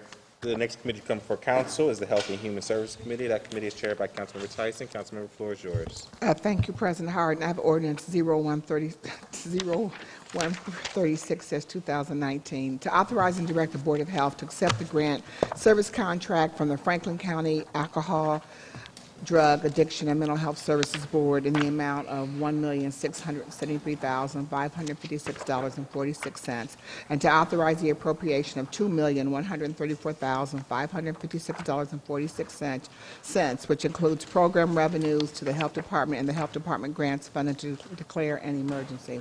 The Alcohol, Drug Services Prevention Program in Columbus Public Health will serve approximately 9,526 unique clients who may receive multiple services through Columbus East Schools, after-school summer programs, and recreation and parks. Of this number, approximately 4,371 adults and family members will be served. 5,155 children and adolescents will be served. The ADS Comprehensive Treatment Program will provide treatment services to approximately 1,050 men and women. Of that, 23% of the women are women and 68% are men. The treatment program will be providing medication-assisted treatment to approximately 105 clients. Additionally, we're expanding outreach services to serve approximately 500 clients. The Alcohol and Drug Services Grant Project is primarily funded through Franklin County Adam H. Board, but also generates the following revenues which are to be appropriated: clients' fees in the amount of $26,000 and Medicaid in the amount of $435,000 for the total appropriation of $2,134,000 $134,556.46. These funds will enable Columbus Public Health to continue to provide treatment, counseling, and prevention services to men, women, children, families, homeless population, and to serve clients referred to by the criminal justice system. If there are no questions or comments, I move for passage. Second. Is there a second? Please call the roll. Brown, Brown, favor. Remy, Stenziano, Tyson, President Harden. Passed. Thank you. That's all I have in my committee this evening. Thank you, Chair Tyson. Seeing no further business to come before council, can I get a motion to adjourn? Please call the roll. Brown, Brown, favor. Remy, Stenziano, Tyson, President Harden. Meeting is adjourned. We will take non-agenda speakers momentarily. Let's just go ahead and jump into it.